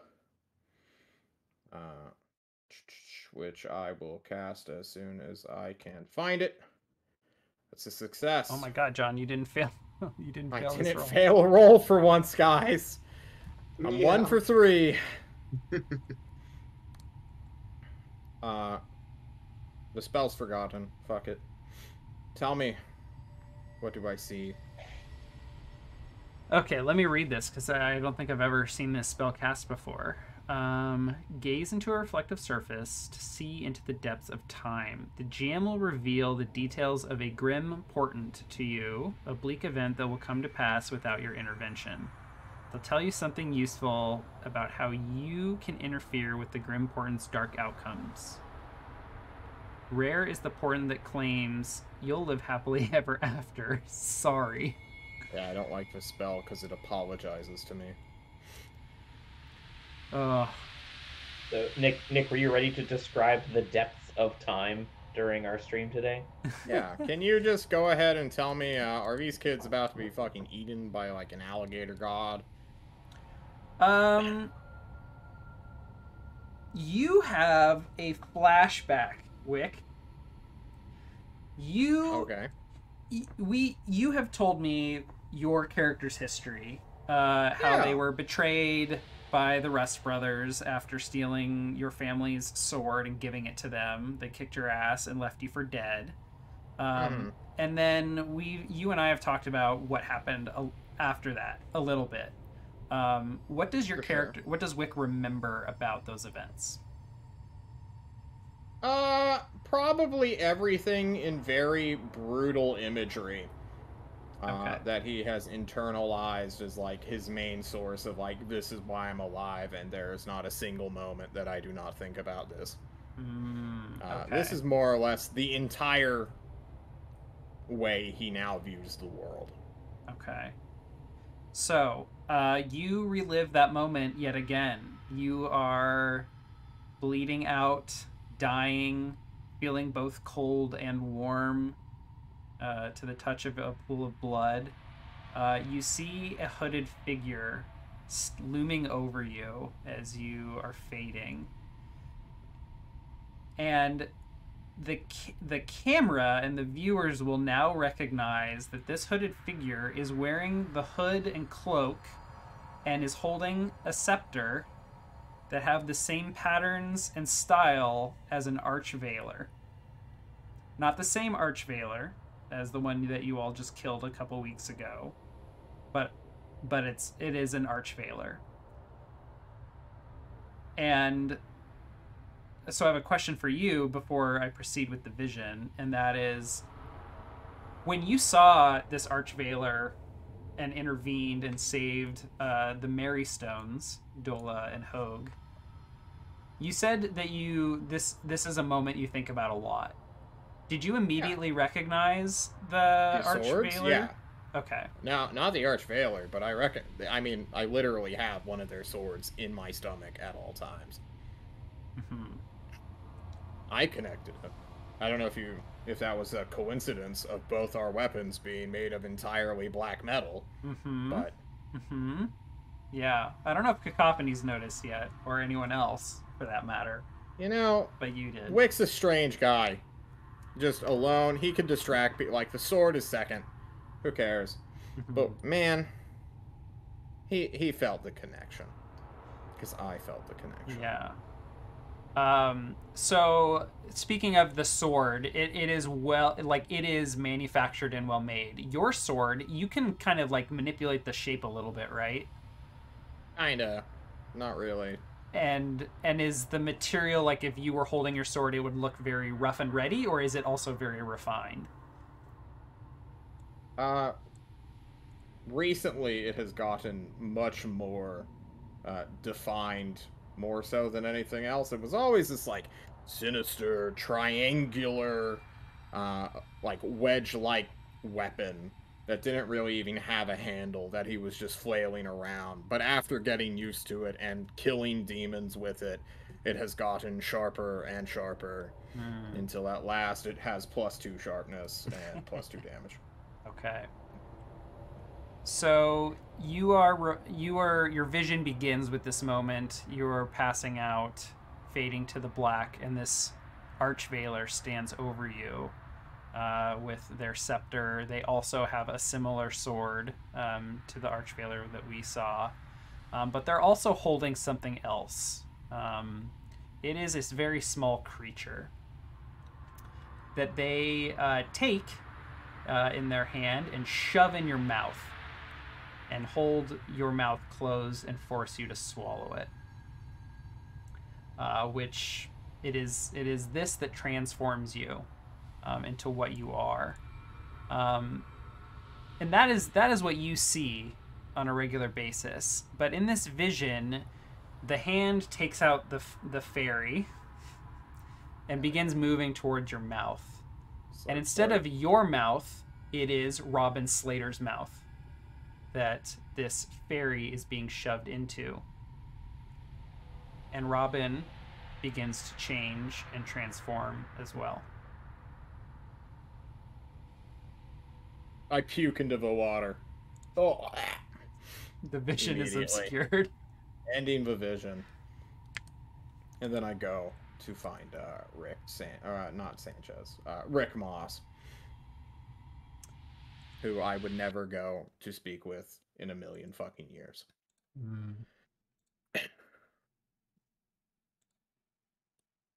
Maybe that's a good time to do a break, Nick? Yeah, let's cue up the Moss Family Den music, and we will talk to Rick Moss at the end of our break. We'll be right back.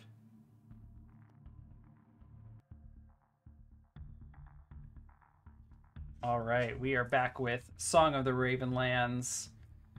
We have seen some dark visions. We've gotten some disturbing answers.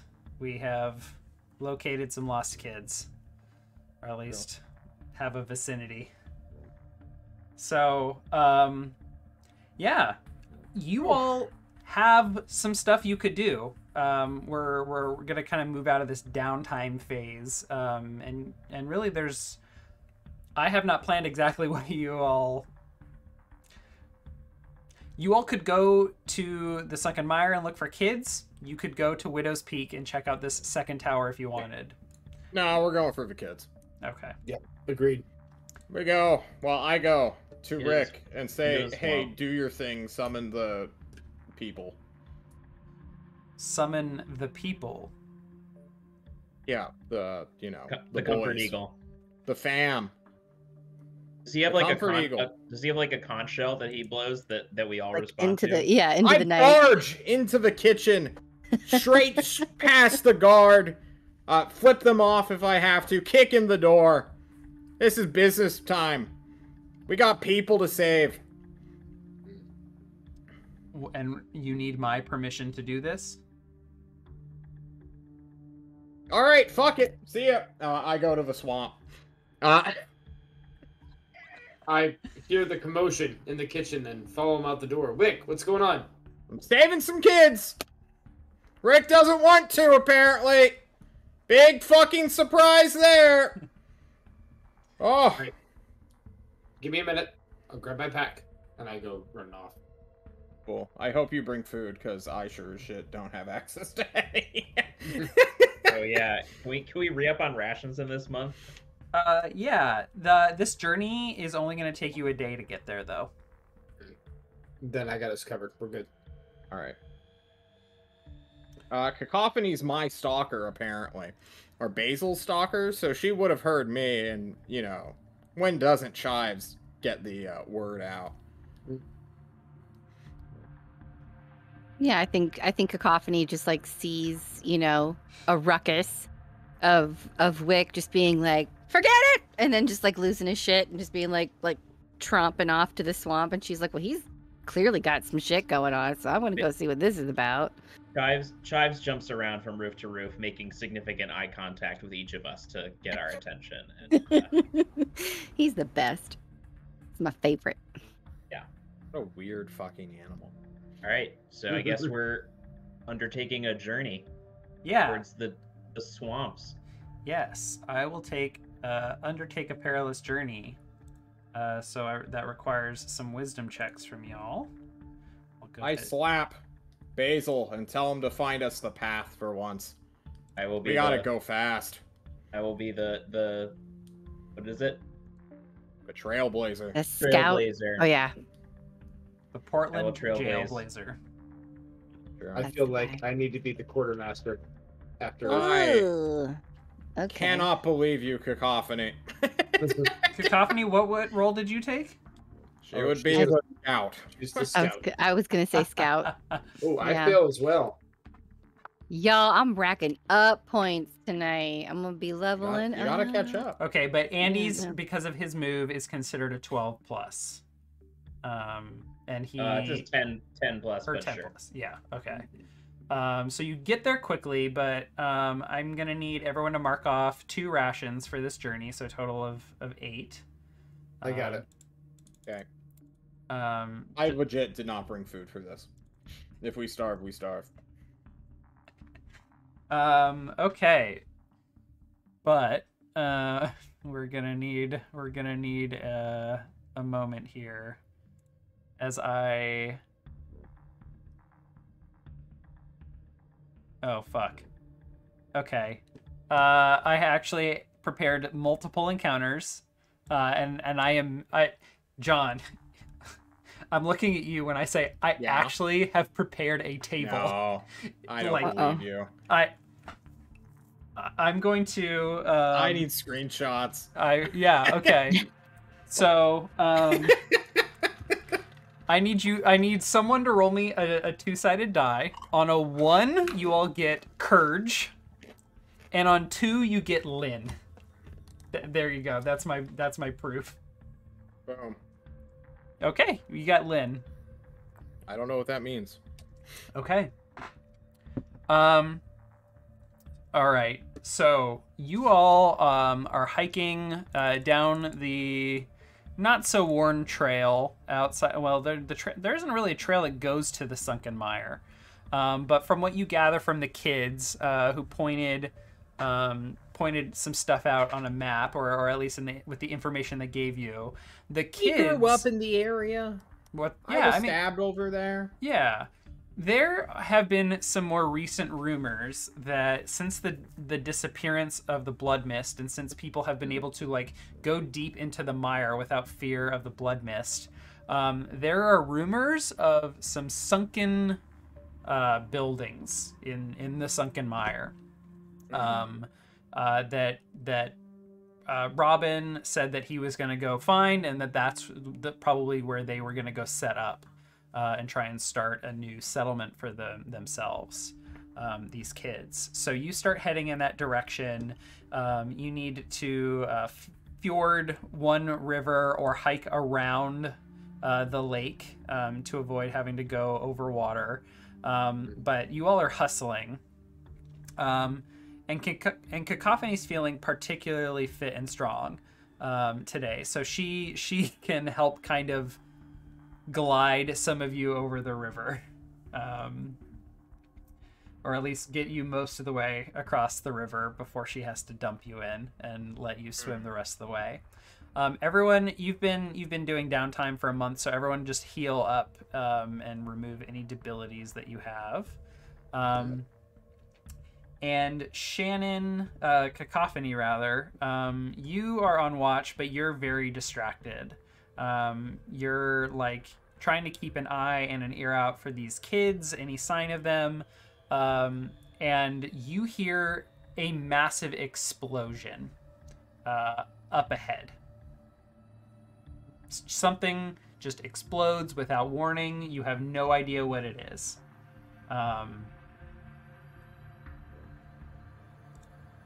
And you catch, as you all hike closer towards it. I mean, it's still quite a ways off, maybe still a half a mile away, but you start to catch the scent of sulfur.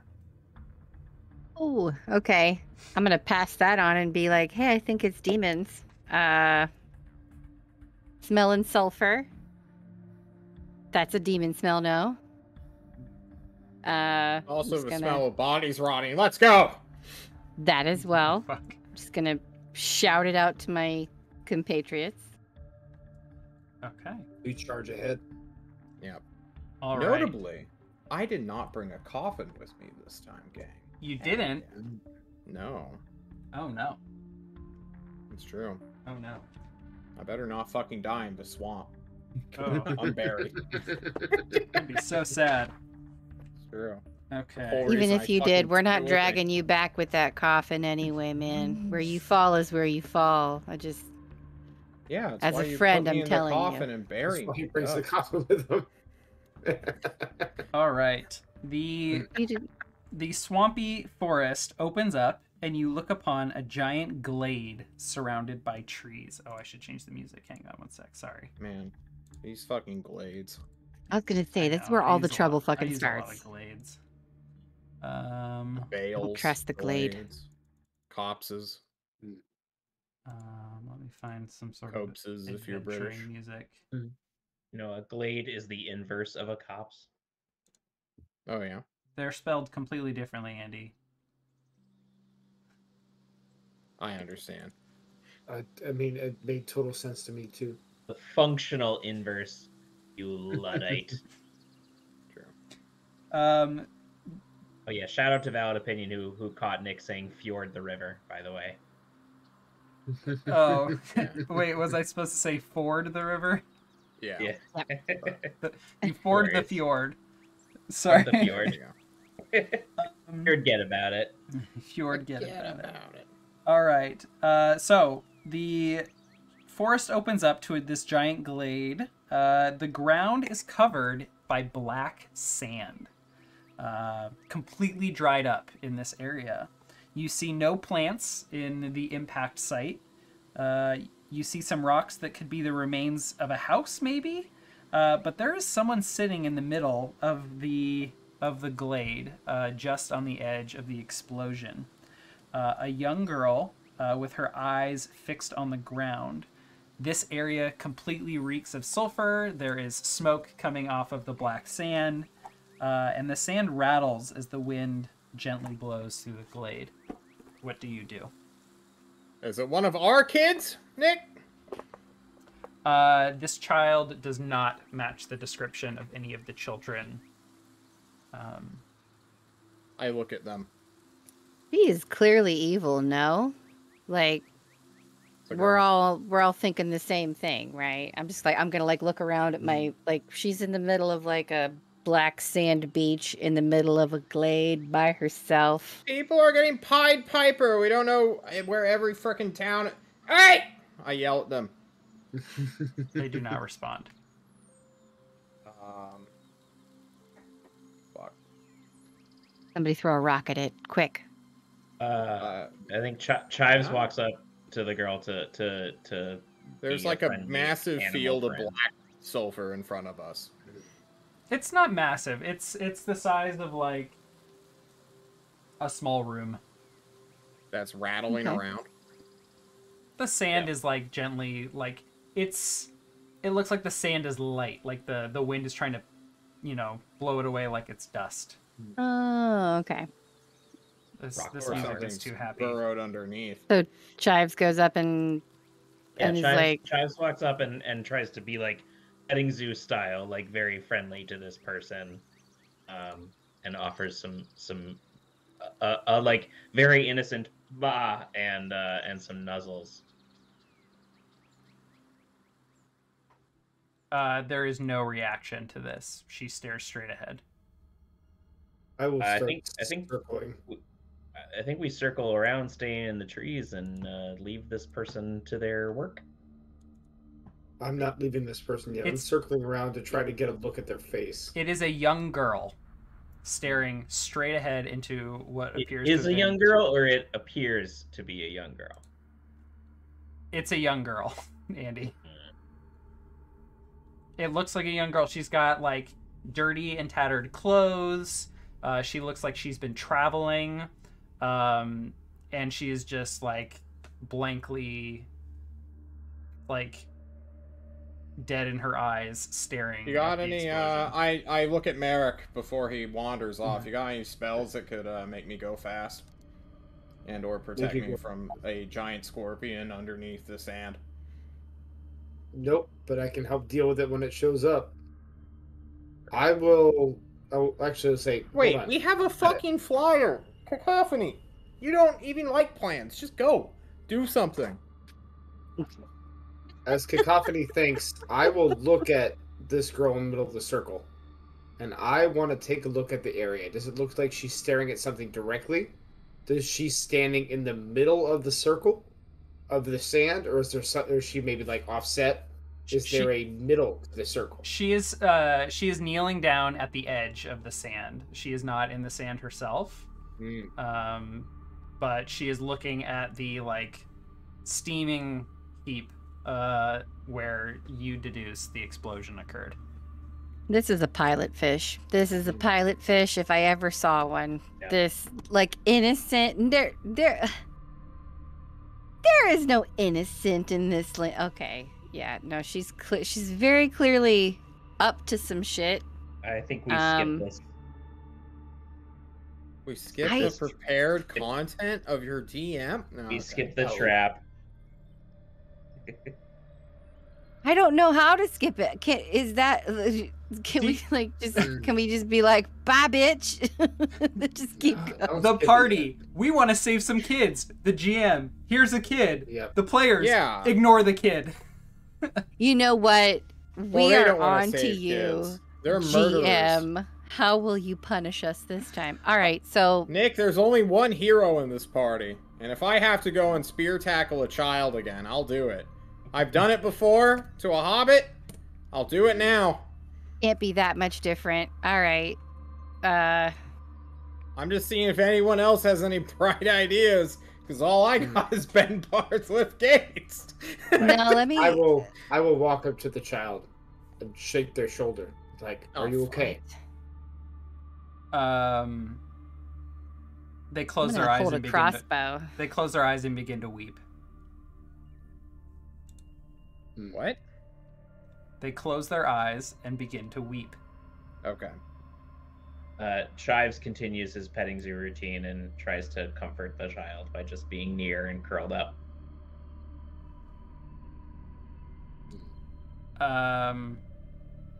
She lets Chives do that. I think Cacophony's just like on high alert, and she's just got like her crossbow just like out and like ready, and like he's like shifty eyed, like because she is distracted because she's like something horrible's about to happen. I will try to stand her up if I can from the kneeling position and pull her away from the circle of sand.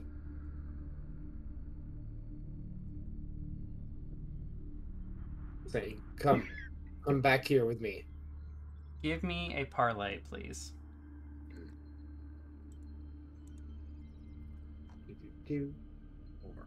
Parlay. As you try and coax her to step back.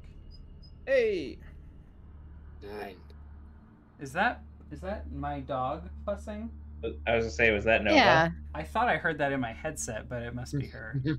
That was a pilot. They will do what you ask, but need some concrete assurance of your promise right now. We'll say, come back away from the circle. We will protect you. Tell us, what has happened here? What caused this explosion? See if I get a reaction. Puppy girl, what's up? Come here. She will not respond verbally. However, she will stand up and she will walk back away from the sulfur, the sand with you. And no matter how much you try and get her to speak in this moment, she will not. And eventually she will just follow you all as you proceed forward into the swamp.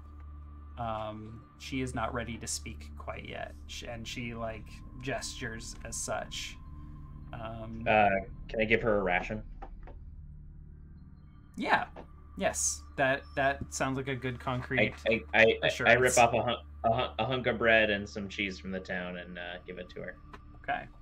Am I getting this child has just casted a spell vibe? Nick?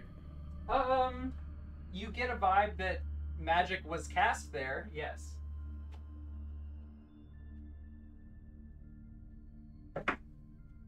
I want to do discern realities or something. Sure, you can discern realities and study the situation. Wait, we can just ask to do moves? You can if you just say, Nick, I'd like to take a look around. Oh my god! You can literally do that. That's what I said. At any time. I was trying to narrate a discern realities for the situation for the past, okay, like, sorry. 5 minutes. That was good. not Same. that was not clear to me. Oh, good. Feel free to speak up and say. Cacophony, go. Okay. No, Cacophony, Okay. she's up. Yeah, give me 3 What questions. happened here recently? What is about to happen? Who's really in control here? Oh What my God, John. You're killing me. into the ocean ended all? Okay. Yeah. All right. Okay, so what here is not what it appears to be. 1. Okay. Yeah, she gets 3 with that roll, right? Yes, you get 3 questions. What here is not what it appears to be?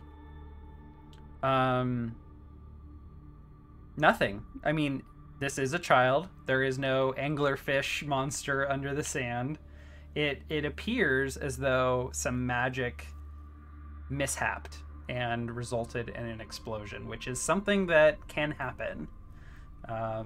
Certain types of magic, especially darker magic, is less stable. So she's a necromancer, is what you're saying.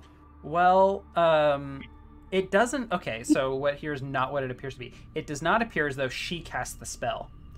Nothing about her appearance would indicate like that she has any propensity for magic. She is not charred. She is not a part of the explosion. But there are bits and remains of other figures, other creatures strewn about the site. It looks They like were human. Here we go. Well, you asked what is not what it appears to be. So it does not appear that she cast the spell. Okay. Okay, so what do you guys... The next one, what is about to happen? Pick 2 things. We're about to walk off. That's what's about to happen. Well, okay, so what happened here recently? I mean, we know that there was an explosion, but like... I will give you more detail on what exactly transpired with that question if you'd like. Yes, please. Okay. So as you're looking around the remains, you begin to see evidence of veilers.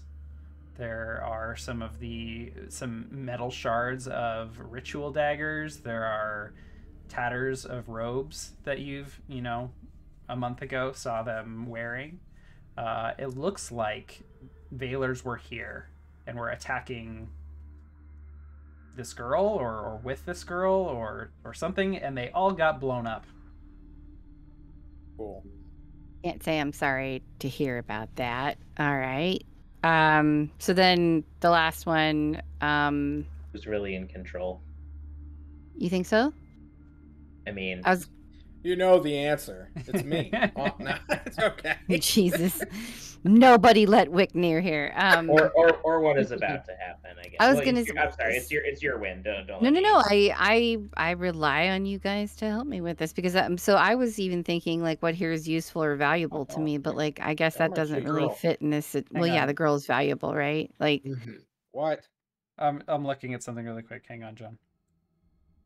Sorry, I'm looking at John's sheet and he's for sure me on it.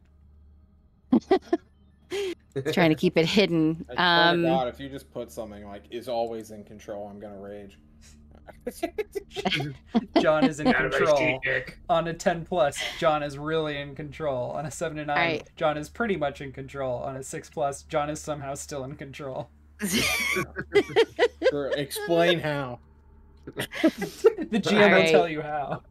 On a 6 and less, John is in control and gains experience because he truly is in control. Yeah. As a power gamer. There you go. I'm All a right, power gamer.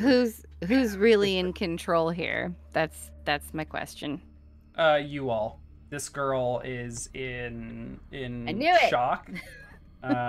She is clearly traumatized by whatever transpired, and she is effectively incapacitated. Like she is not going to be able to speak because she is having a hard time processing what happened. So Okay. she needs you all right now. Okay. All I right. make a flower crown for her and for Chives and sit her on Chives to walk with us. Good call. That's very sweet. All right, so we're walking to the swamp. Noble steed. Okay.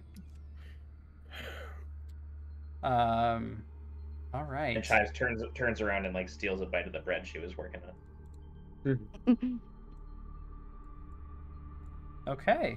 Okay. So, you make your way deeper into the sunken mire, and eventually you come upon a small camp with various tents, some canvas strewn over some branches and lashed down, and then the beginnings of several tree forts. And I need some better music than this. Literal Lost Boys, Peter Pan They're just camping. Yeah. Here we go. It's my turn. Let's see if fishing village is appropriate. I mean, it's not a village, but it's not appropriate either. The community. True. How many people are there, Nick? Like 8, 7. There are, in fact, let me think this through before I commit to a decision. Commit. There are 20 kids here. 20 kids here? Yes. Okay. So some of them are obviously from other or neighboring villages or whatever. Including ours?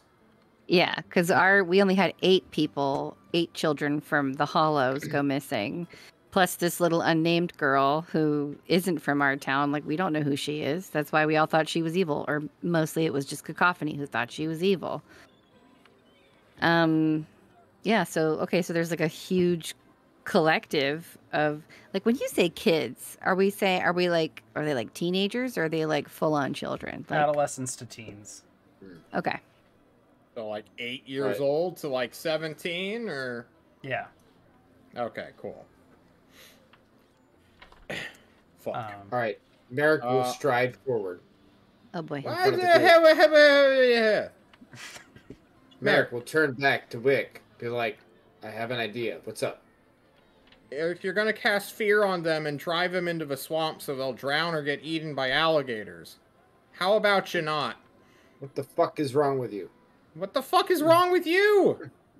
That's what you do. You cast scary, spooky wizardry, clerical shit. Guys, I'm gonna ask they're them kids. for the girl and try to figure out who's in charge here in the camp. Oh, fuck, I haven't told you guys what I saw, have I? No, I don't believe that was. All right, really... huddle! Team, huddle. Okay, we huddle.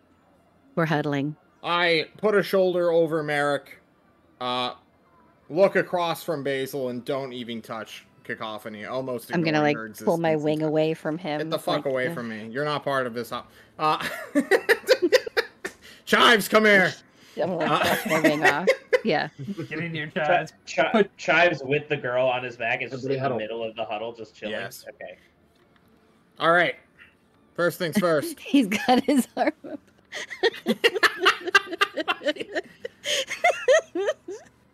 I'm not gonna do it. Okay. First things first. Veilers did it. They're fucking around with dark, spooky magic. No big deal.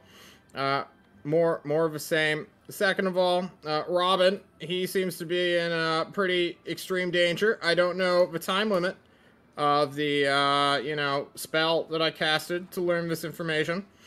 So we're gonna have to work quickly. Mm-hmm. Next up, they're fucking kids. We're not gonna be able to bully them and tell them to go home. Right. They're gonna do what kids do. So keep that in mind, I say, looking at Cacophony, who's murdered so many people in front of me by now. Not children. Mostly, I don't think. I'm just saying, guys, we're not the most sociable or well-liked people, and we have a bad track record with creatures smaller than us. You killed the Hobbit. Nobody else here killed the Hobbit but I don't know you. what you're talking about. Speak for yourself. I say as I'm collecting more herbs and flowers for making gifts for people. Oh, great. This is so a the 30-year-old man There's comes not into a lot a of herbs and flowers. In a swamp?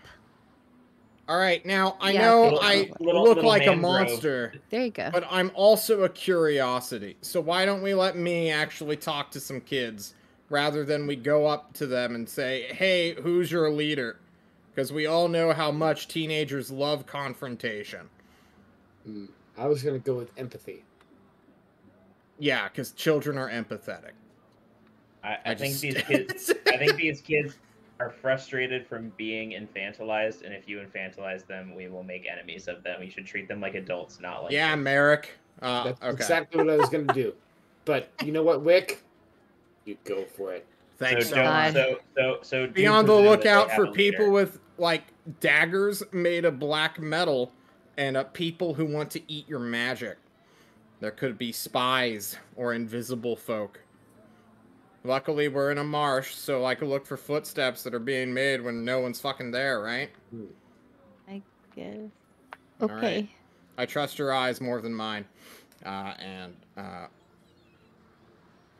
guess I put the hand in the middle over Chives and the child who was just bellowed at between all four of our voices.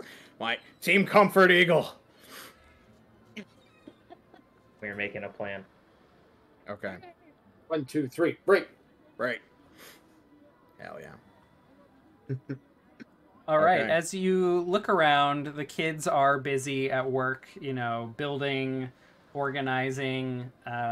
They've got actually a pretty respectable setup here for as tiny as it is. I mean, they're literally camping and building a tree fort, but like they have rations that are like neatly organized. They have people like with tools and weapons. Like there's people coming back bringing fish and frogs and someone with like a pocket full of lichen that Basil you would recognize is medicinal. Like they seem to know what they're doing. Robin is here, Robin Slater, as well as Wick you would also recognize. There is a Moss family child who is in the middle of their what do you call it? An agog? Agoge? Agoge? The Yeah. like initiation The Spartan training hell? Yeah. ritual, yeah. That you see in 300 is like, our 300 are trained through since they are children, and if they don't kill a each wolf, other, they become a king. yeah, exactly.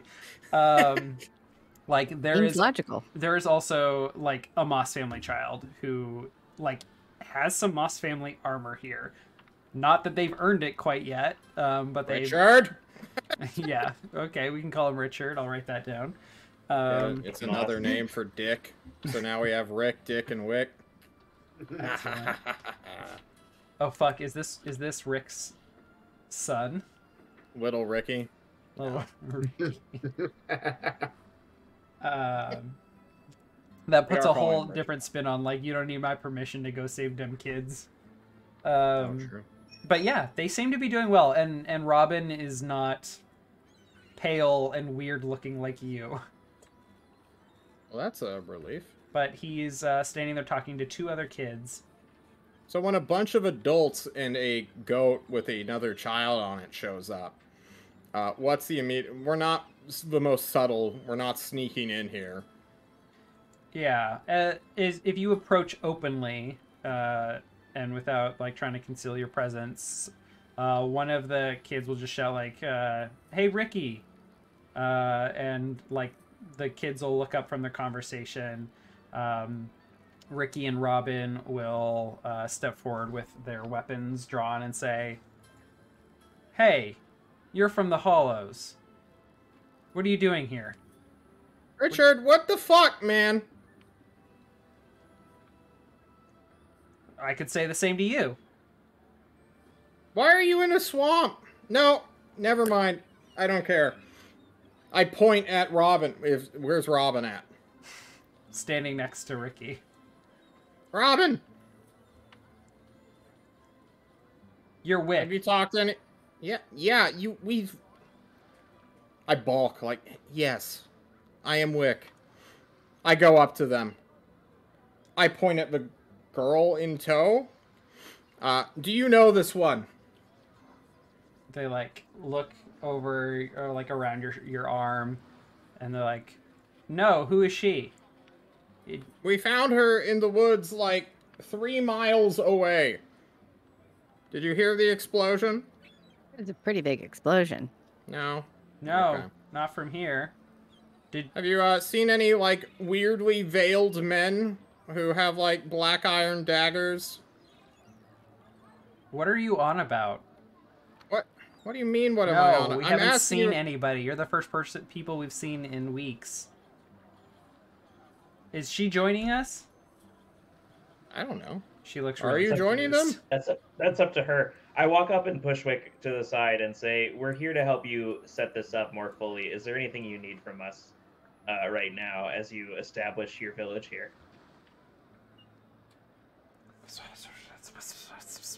Why are they making a village? They're off exploring the world. That'd be counterintuitive.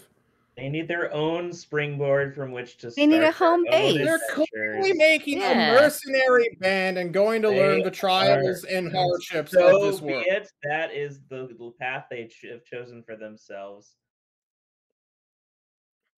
What help can we offer? I don't know. What can you do? We can help you make medicines, make poisons, make shelters. And offer you some of we can- my We can feathers for. We can provide security. This one can dance, I say, pointing to Merrick.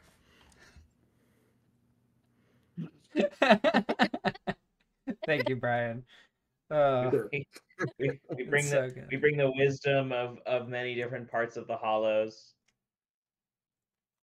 And we want to make sure that you're safe so that we can report back to the Hollows that you're all doing okay. Help us help you. We're doing fine, but we could use some help making some shelters. Cool. Excellent. And one of us is not feeling well, and we're not really sure what to do. Will you let me take a look at them? Yeah. Ivan over here got sick yesterday and Yeah. hasn't gotten better. Where's Ivan from? What did he eat? Ivan is from another village to the west. Beyond the swamp? Yeah. How do you know to come here? He got a message just like Robin. From who? What's the swamp subreddit that you're all hearing about this? Yeah. Who's the moderator? I don't know. You'd have to ask him. Hey, Robin, I say, staring right next to the guy. Oh, sorry. I thought you were talking about Ivan. Robin's like, look, are you going to help or not? Yeah. I'm already moving to find Ivan. Yeah. Okay. Let's do a help montage. And I'm They taking, help. I'm I taking investigate. the girl. I'm taking the girl with me to wherever Ivan is, so that she can have a place to rest as well. Yeah, Chives will stick with you. I'm gonna go help some kids build some tree houses. Sounds Okay. good. Which scene are we doing first, Nick? We'll do Basil. Well, I don't even know if we need to really do a scene unless you want to have a scene talking to these kids, Andy. Let's work on Ivan for now. Yeah. I mean, I think you're able to build shelters. I'm not even going to make you roll. Like, you Okay. help them construct shelters. Yes. It's great. It builds rapport. Some of the kids are like really interested in chives. Some of the kids are really interested in like just like learning how you build shelters, which I'm sure is different than what they've been doing, which is just hanging canvas over branches or. I think after that, I also show them how to make their own bows and Oh shit. and maybe do some hunting lessons. Okay. You put like full Boy Scouts, like 6-month training course in an afternoon. Yep. Nice. Well, all That's of that the might plan. take a couple days to imbue That's fine. all of that knowledge on. So let's take it slow and see if. Sorry. No, it's fine. I like where like it's cool that like that is where Basil is at. Like, great.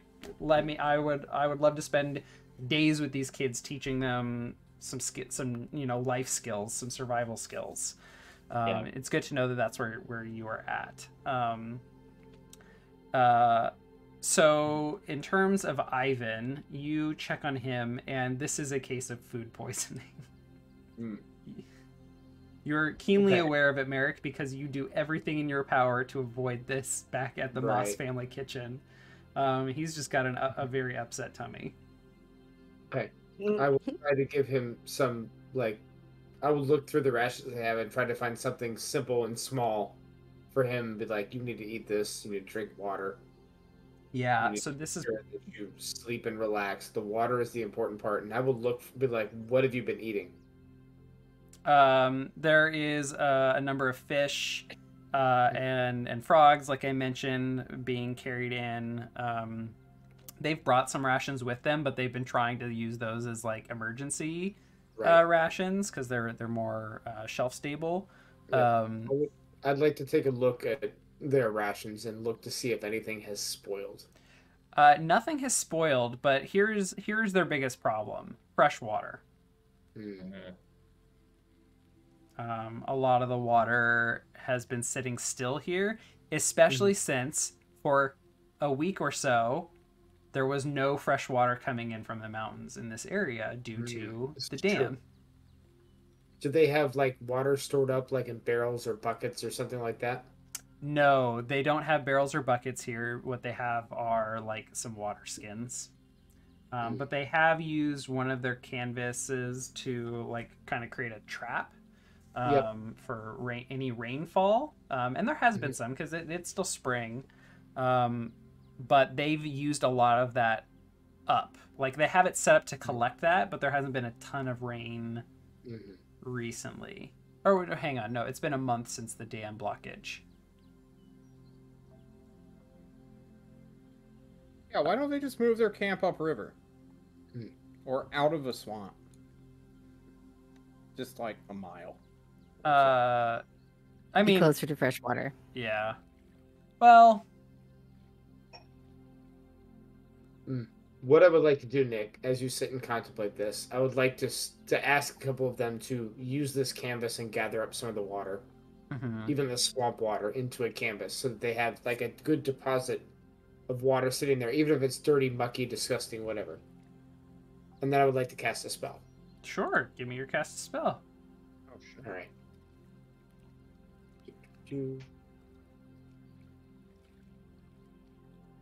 I will cast... I think that is a partial success, correct? Yes, so you have to choose one from this list.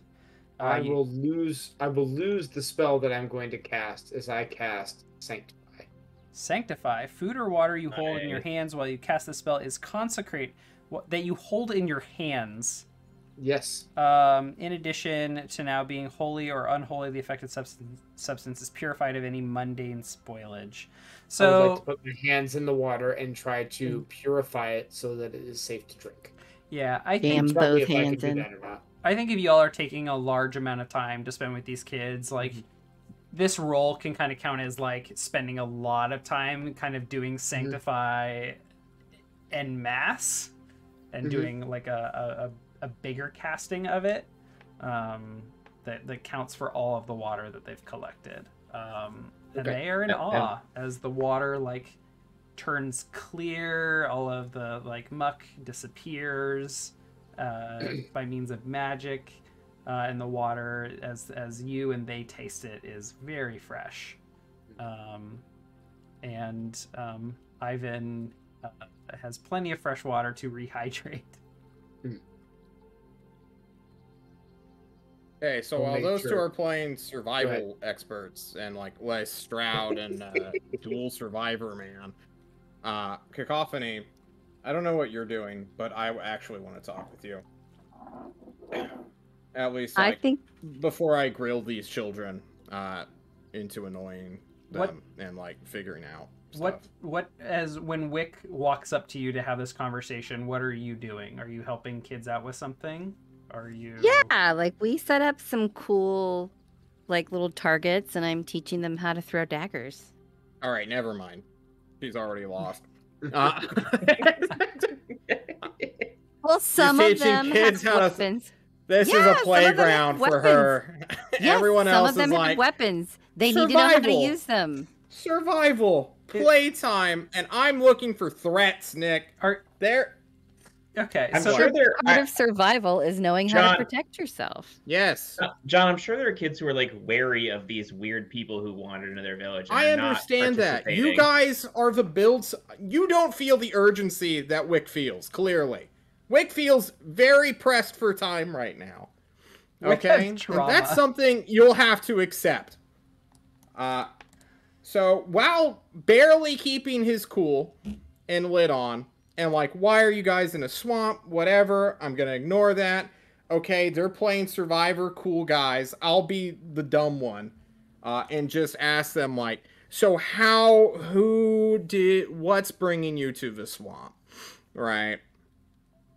Over these couple of days, while I'm pretending to not be on the lookout for invisible people, I want to, like, slowly get Richard and Robin to open up. Like, hey, remember, I'm the cool uncle who became a weird mutant. Aren't I a freak show? You can totally relate to me. I hate your grandpa, too.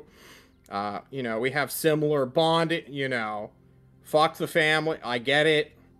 I'm a sympathetic dude, Nick. What do you want from me? You say you're sympathetic, but what have you contributed to this community in the last several days? I brought them these 3 dumb fucks, okay? What? And a goat and a girl.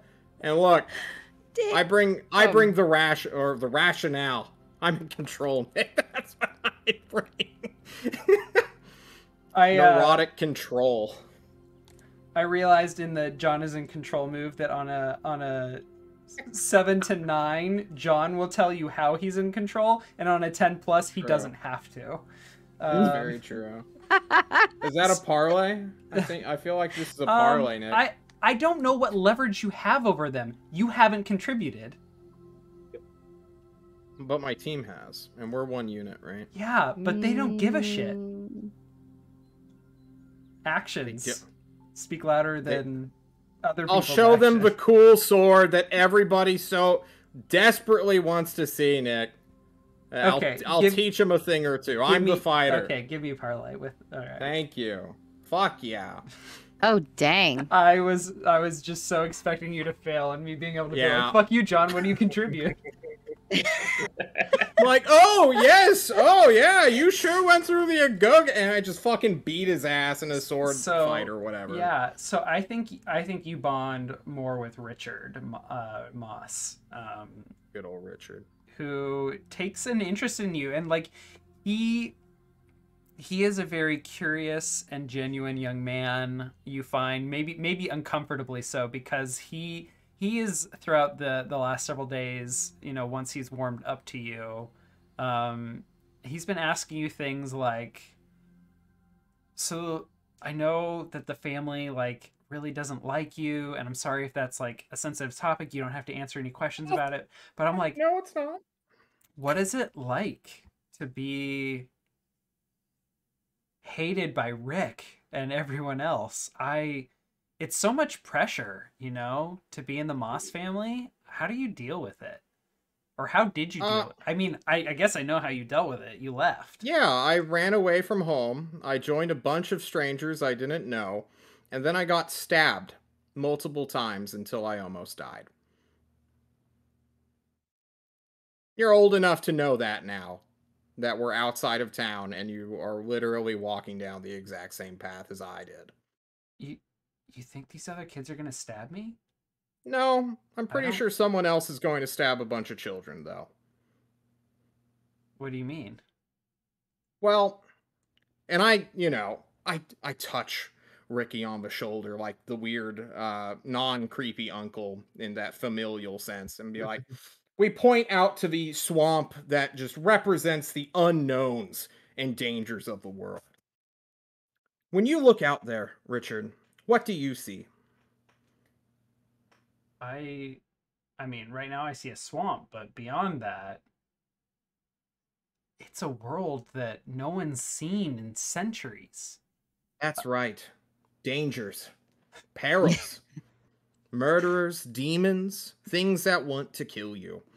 Now, I'm telling you this because I go out there more often than I'd like to admit. Even, before the blood mist fell.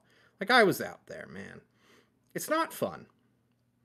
I'm not telling you this to tell you to go home, because honestly, your grandpa's an asshole who I detest from the bottom of my soul. I'm telling you this because when I go out there, I change into somebody I don't like being. And when I walked into your camp, I took a look around with my 4 companions who are very used to killing things, and I thought to myself, wow, isn't this the perfect target to get some spell components? I'm wondering, and I'm concerned, Ricky, that I am not the only one thinking this. And that somewhere out there, maybe, like a mile to in that weird little structure you can kind of see if you like really close your eyes and like peer, that someone is planning something very malicious for you. And I would really, really like to stop that from happening.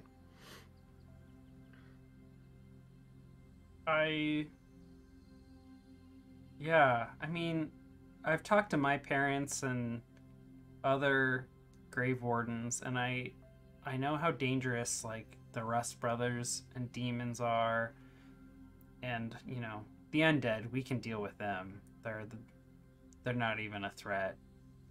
Yeah, but they're dumb. You just attack them, easy.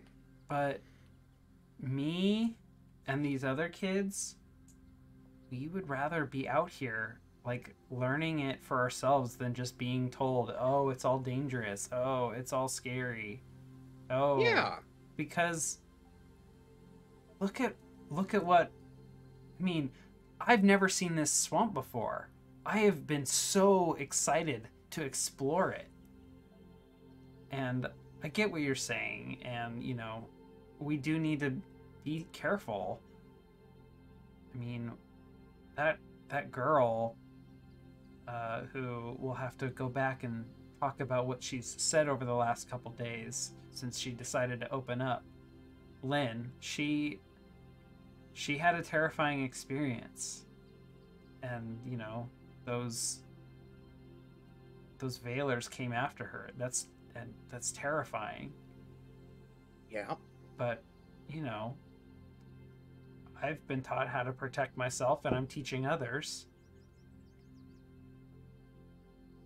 We have some weapons, and Robin says that he picked this place because no one would come here. No one would look in a swamp for kids.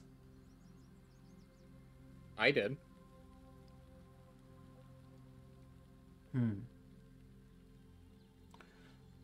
So you're saying I should Robin ever tell you what got in his head to come here? Was it a voice? Was it a person? Look, he asked me to keep it secret, but he said he had like a dream, and he was told to come here, and that's what gave him the idea. Just a dream, nothing else? Yeah. But some of the other kids from the other villages, they also said they had the same dream. And like, that's a sign, right? Like, that means it was the right thing to do if like we're all having this dream. Can I cast a spell on you? What do you want to do? I want to show you what I think has occurred. And I want you to tell me if... Honestly, I should probably do this to Robin. But I can cast this multiple times over multiple days. And I want to show you what it's like having one of these dreams. These magical moments of clarity that just pop into your head. He will talk to Robin and convince him to let you do this as a result of your 13 on your parlay. Wow, thanks. I'm gonna cast telepathy and charm person on these fucking kids.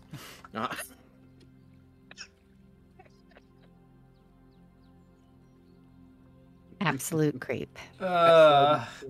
Hey, someone baited these children into a swamp. I'm trying to get them out of it. This is anti-creep behavior. Don't have me. Okay, what is the aim of telepathy and charm person? My goal is to get a similar dazed-like state where I can basically silently command a child to basically do whatever I want them to. Such as Jesus go Christ. deeper into the swamp. And you're doing that to Robin?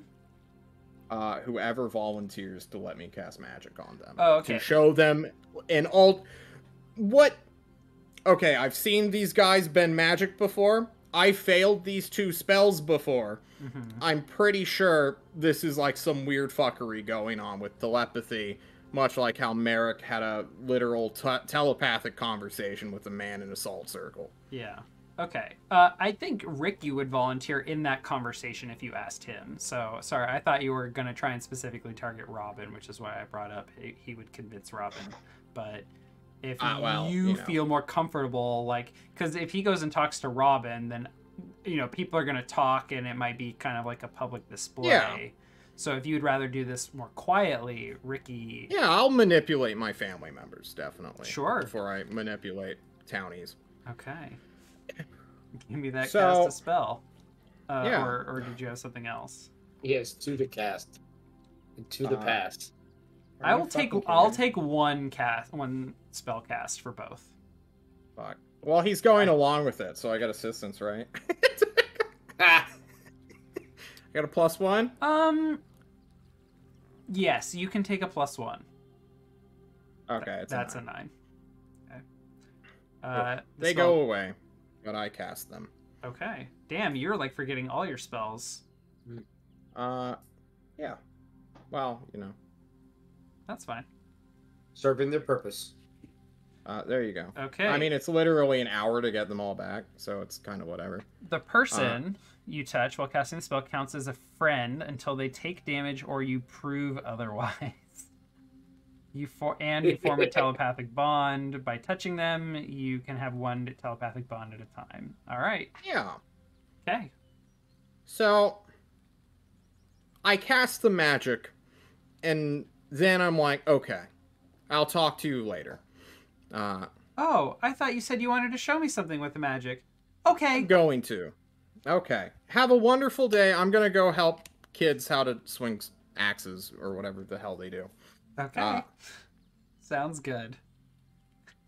All right. We got a charm boy, and he's telepath. Mm-hmm. And over the night, I'm going to wait until he, goes to sleep, and I, an adult, don't need to sleep as often. See any adult ever, I guess, for proof of that. And I'm going to use my telepathy to send him images of home and the empathic wave of you want to go home, your family loves and misses you. Superliminal messaging has been invented, y'all. Clearly, I'm stealing it from whoever did this in the first place. Until, he wakes up and hears a nagging voice in his head, but he wakes up, so he's in that delirium, and I'm influencing him. And I want to see what he does. Are you telling him to leave now in the middle of the night, or he's trying to con him and suggest it. Okay, this is a grift. Not yet. Okay. It's a grift, but I'm showing him how to grift. So. Okay. In the morning, he announces to the rest of the children, I've been thinking, I took a night to sleep on it. I think I want to go home. And the other kids are like, what? Oh no, what are we going to do without you? We were counting on you, says Robin. What does Robin... Does Robin or any of the other, Dreamer kids seem, actually upset by this? Angered? Oh yeah, I mean, they're kids, so their emotional regulation is... Yeah, but there's, the disappointed anger, and then there's, how dare you betray our cause? Like, you dumb fuck, I'm going to kill you Yeah, now. there are a couple kids like that. Not to the extent like I'm gonna kill you, but just like laying the guilt on really thick. And what? Nothing. All right. We're having our own telepathic conversation. Yeah. So this is in front of all of you. So anyone is welcome to chime in. But for some strange reason, to the rest of you, Ricky announces that he would like to go home. He's been thinking about it. He wants to go home. Other kids are like, "Oh shoot! Oh my God! I didn't realize you were thinking about that. Oh my God!" I ask him while everyone's like losing their minds and talking about. I'm like, "What caused you to think this way? Was it like a dream in your mind?" Yeah, kind of. I had dreams about home and realized how much I missed it. I mean, I think this is... I respect what each of you want. I just want something different now. And people are just either shocked or confused or upset. There's no, like, other people who are like, "Oh yeah, I totally want to go home too. I'm so glad somebody finally said it." There are some kids who are quiet. Okay. And yeah, they might be entertaining the same notions, but... So, God, I feel like a mastermind. Because I know how easy it is to get people to, like, turn on each other. And if I can get these kids to, like, fracture up and on their own decide that home is the best and we cannot do this anymore, that would be, like, the ultimate, like, win in my book. Because then everybody survives and they all leave the swamp. But also, I want to end the spell of Charm Person and Telepathy. Uh-huh.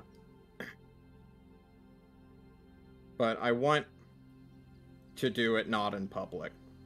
Okay. So, like, when Ricky is going to his tent or whatever to pack up is when I will strike.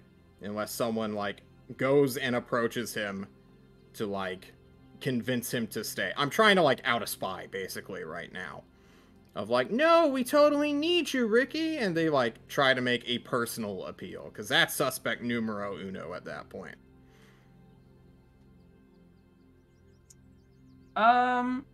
I don't think there is anyone... If what you're trying to do is see if other kids are under the influence of magic or manipulation, like, directly, you're not going to get that. I think what becomes apparent after talking with Ricky is that there are some other kids that have been influenced, but are not being actively, like, possessed or actively manipulated. Fuck. All I have taught this man is to distrust strangers. A little bit. And magic. Which is actually a complete win in my book as well. You should distrust magic. Yeah. So I think your trap serves its purpose in seeing if there is anyone on, like, directly under the influence, and it's apparent that there is not. Fuck. Those spies. Kind of. But you still suspect, and maybe rightfully so, that there has been some tampering. Because, like, why would all of these kids from multiple villages all decide to come to this place? Well, it makes perfect intuitive sense, which is why I'm so surprised no one else is, like, picking up on it. Yeah. So I wait for Ricky to head off to his lean-to or tent or whatever Basil's been constructing, and clap my hands, end the spells. Ricky snaps out of it. Now, this Charm Person is not like 5e D&D, so they don't necessarily, they don't hate me immediately, right? But what occurs once they come out of their, like, charm? Like, is it a immediate I've only failed the spell, so I don't know what it actually does. Yeah, now we need to figure it out. Does he know he's been messed with? I mean, he knows he's been messed with. He volunteered to be magicked, so... But is it like a dazed state where he can't remember anything, or is it like clear and crystal? I think it over time he will realize... I don't think it's in this moment, but eventually he's going to realize, like, those dreams and thoughts he had while asleep were completely influenced. Like, or maybe he just realizes, like, oh, I was just thinking about going home, and maybe it was just my subconscious. Like, he does not put that on you, though. Like, he does not realize right away that he was charmed. Okay. I ask him how he feels. Just... Oh, I feel guilty. Shoot. I realized I just told everyone I wanted to go home, but now I'm feeling really guilty and uncertain.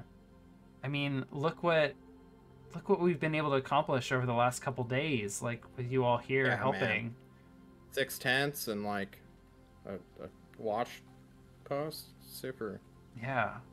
Super cool. Yeah. So I'm going to go talk to Robin and try and save some face, because I don't know. I don't know what I want right now. Maybe I need another night to sleep on it. Okay. Do you remember the conversation we had last night? Before you cast telepathy on me? Yeah. Yeah. I just stare at him meaningfully. He gets real awkward about it, like, what are you looking at me for? And then he'll go talk to Robin. And unless there's anything else you want, John, and we've spent a lot of time on this scene. Yeah. We're fine. Fucking hell. This has got more complicated. Yeah. So, in terms of Lynn, which is the name of the girl that you all recovered at the black sand site, throughout the last couple days, she has eventually opened up. She shares that her name is Lynn. She's from a neighboring village to the west. And her entire village was attacked by Veilers. And she was one of the sole survivors of the attack. She and another individual, a woman, who was a sorceress. The Veilers eventually caught up to them and found them here in the swamp, and the sorceress defended them both. She outmatched and outnumbered, attempted to use some extremely powerful magic, and ended blowing herself up along with all of the Veilers. And this is weighing very heavily on her, and she doesn't know how to process it. But she is the only surviving individual from her village.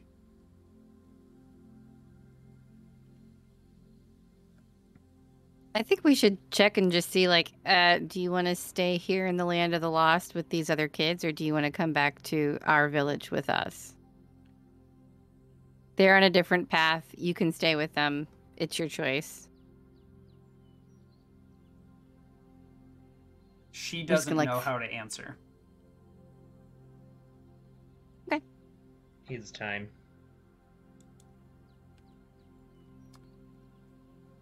So, big picture, what is the plan on what to do about the kids? It sounds like some of you believe you should allow them to remain and assert their independence and develop their own way of life here. Wick, it sounds like, does not. Bro, or if there's any alignment that would make me want to get these kids out of here, it is a good alignment. I'm not walking away from this one. Okay. Right. These are 20 experience points. If I protect each and every one of them. John. No, but I think if we teach them how to defend themselves, then maybe the thing that you saw in your horrible vision won't they can come to pass. cast fireball on children. This isn't. I don't. They have believe that one at all. hit point. 100%. We have to defend these kids or get them to leave. I agree that they have to be encouraged to leave, but if you keep trying to manipulate them into leaving, they'll just resist because they're kids. They have to pick it for themselves. Not if I so, succeed 20 rolls in a row. Okay. You do that, John. John, can you succeed 2 rolls in a row? If we no, I cannot. Chaos, it's not going to work. We need to be supportive, and they need to pick their own journey. So what happens? I beg you. What happens when an actual attack happens? Then they get scared and they'll want to come home. I think, given how late it is and how we are at the end of our time, maybe this would be a great conversation to have in character at the start of our next session. What do you all think? Okay. Yep, I'm down. Yeah. Okay. Sure. All right. Well, with that, I think this is a good place to wrap our episode today. Okay. We will come back and resolve the lost children in the Sunken Mire next time on Fable Table, Song of the Ravenlands. Do any of you have any shout-outs or anything to say before we depart for tonight? I do. Yeah. Come see me tomorrow on Greg Hansen's stream, www.twitch.tv/Greg Hansen, as I lead 3 wonderful, amazing people back home through the mist to try to get back from our long journey into the Ghost Woods. As I try to convince my party to actually fight something instead of running like scared children from every challenge that we achieve. You need a cacophony. Every single one. Who just goes charging in all foolhardy. Die. Let's not fight it. And I'm like, what is combat for? All right. It's all right. No, good. We're gonna get it back. That's Friday night. No, Thursday night. Thursday night, tomorrow. 7 p.m. Excellent. 7 p.m. ish Pacific, 10 p.m. Eastern. And if you love that, you can check out on Sunday, February 20th at 2:30 p.m. Pacific. John and I will be on Greg Hansen's stream doing a... Hell, I don't even know what we're doing. I don't know what we're doing. You guys are doing something. It's awesome. in Charlie's court. All I know is I've rolled 3 characters on Greg's channel, and I've rolled 3 terrible stat blocks. Horrible. They're awful. It's gonna be a blast. Should be exciting, yeah. Yeah. Nice. I can't wait to see how you're gonna get this one killed. Last one was a doozy, so who knows. The last one saved my ass because I would have done exactly what you did after you got yourself suicided. So it was great. Oh yeah. Well, I was playing a paladin, so I was in it to win it, no matter what. Mm-hmm. What's a paladin? All right. Okay. Any other shout outs before we depart? I am doing games from today till Monday. Ooh. So come watch me at JonDungeonMaster at twitch.tv. JON, not JOHN. You might be confused. Is there a JOHN Dungeon Master? If there is, I'm about to make a new account. But gotta get that IP on lock. Nice. All right. Yeah. All right. Nice. Anything else?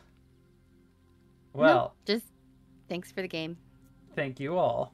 We have been Fable Table. If you like the content, make sure to subscribe on YouTube or follow us, or even subscribe on the Twitch account.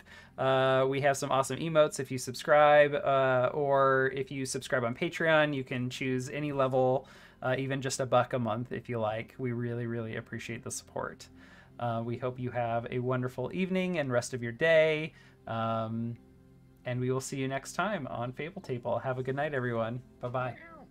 Bye. Good night. Bye.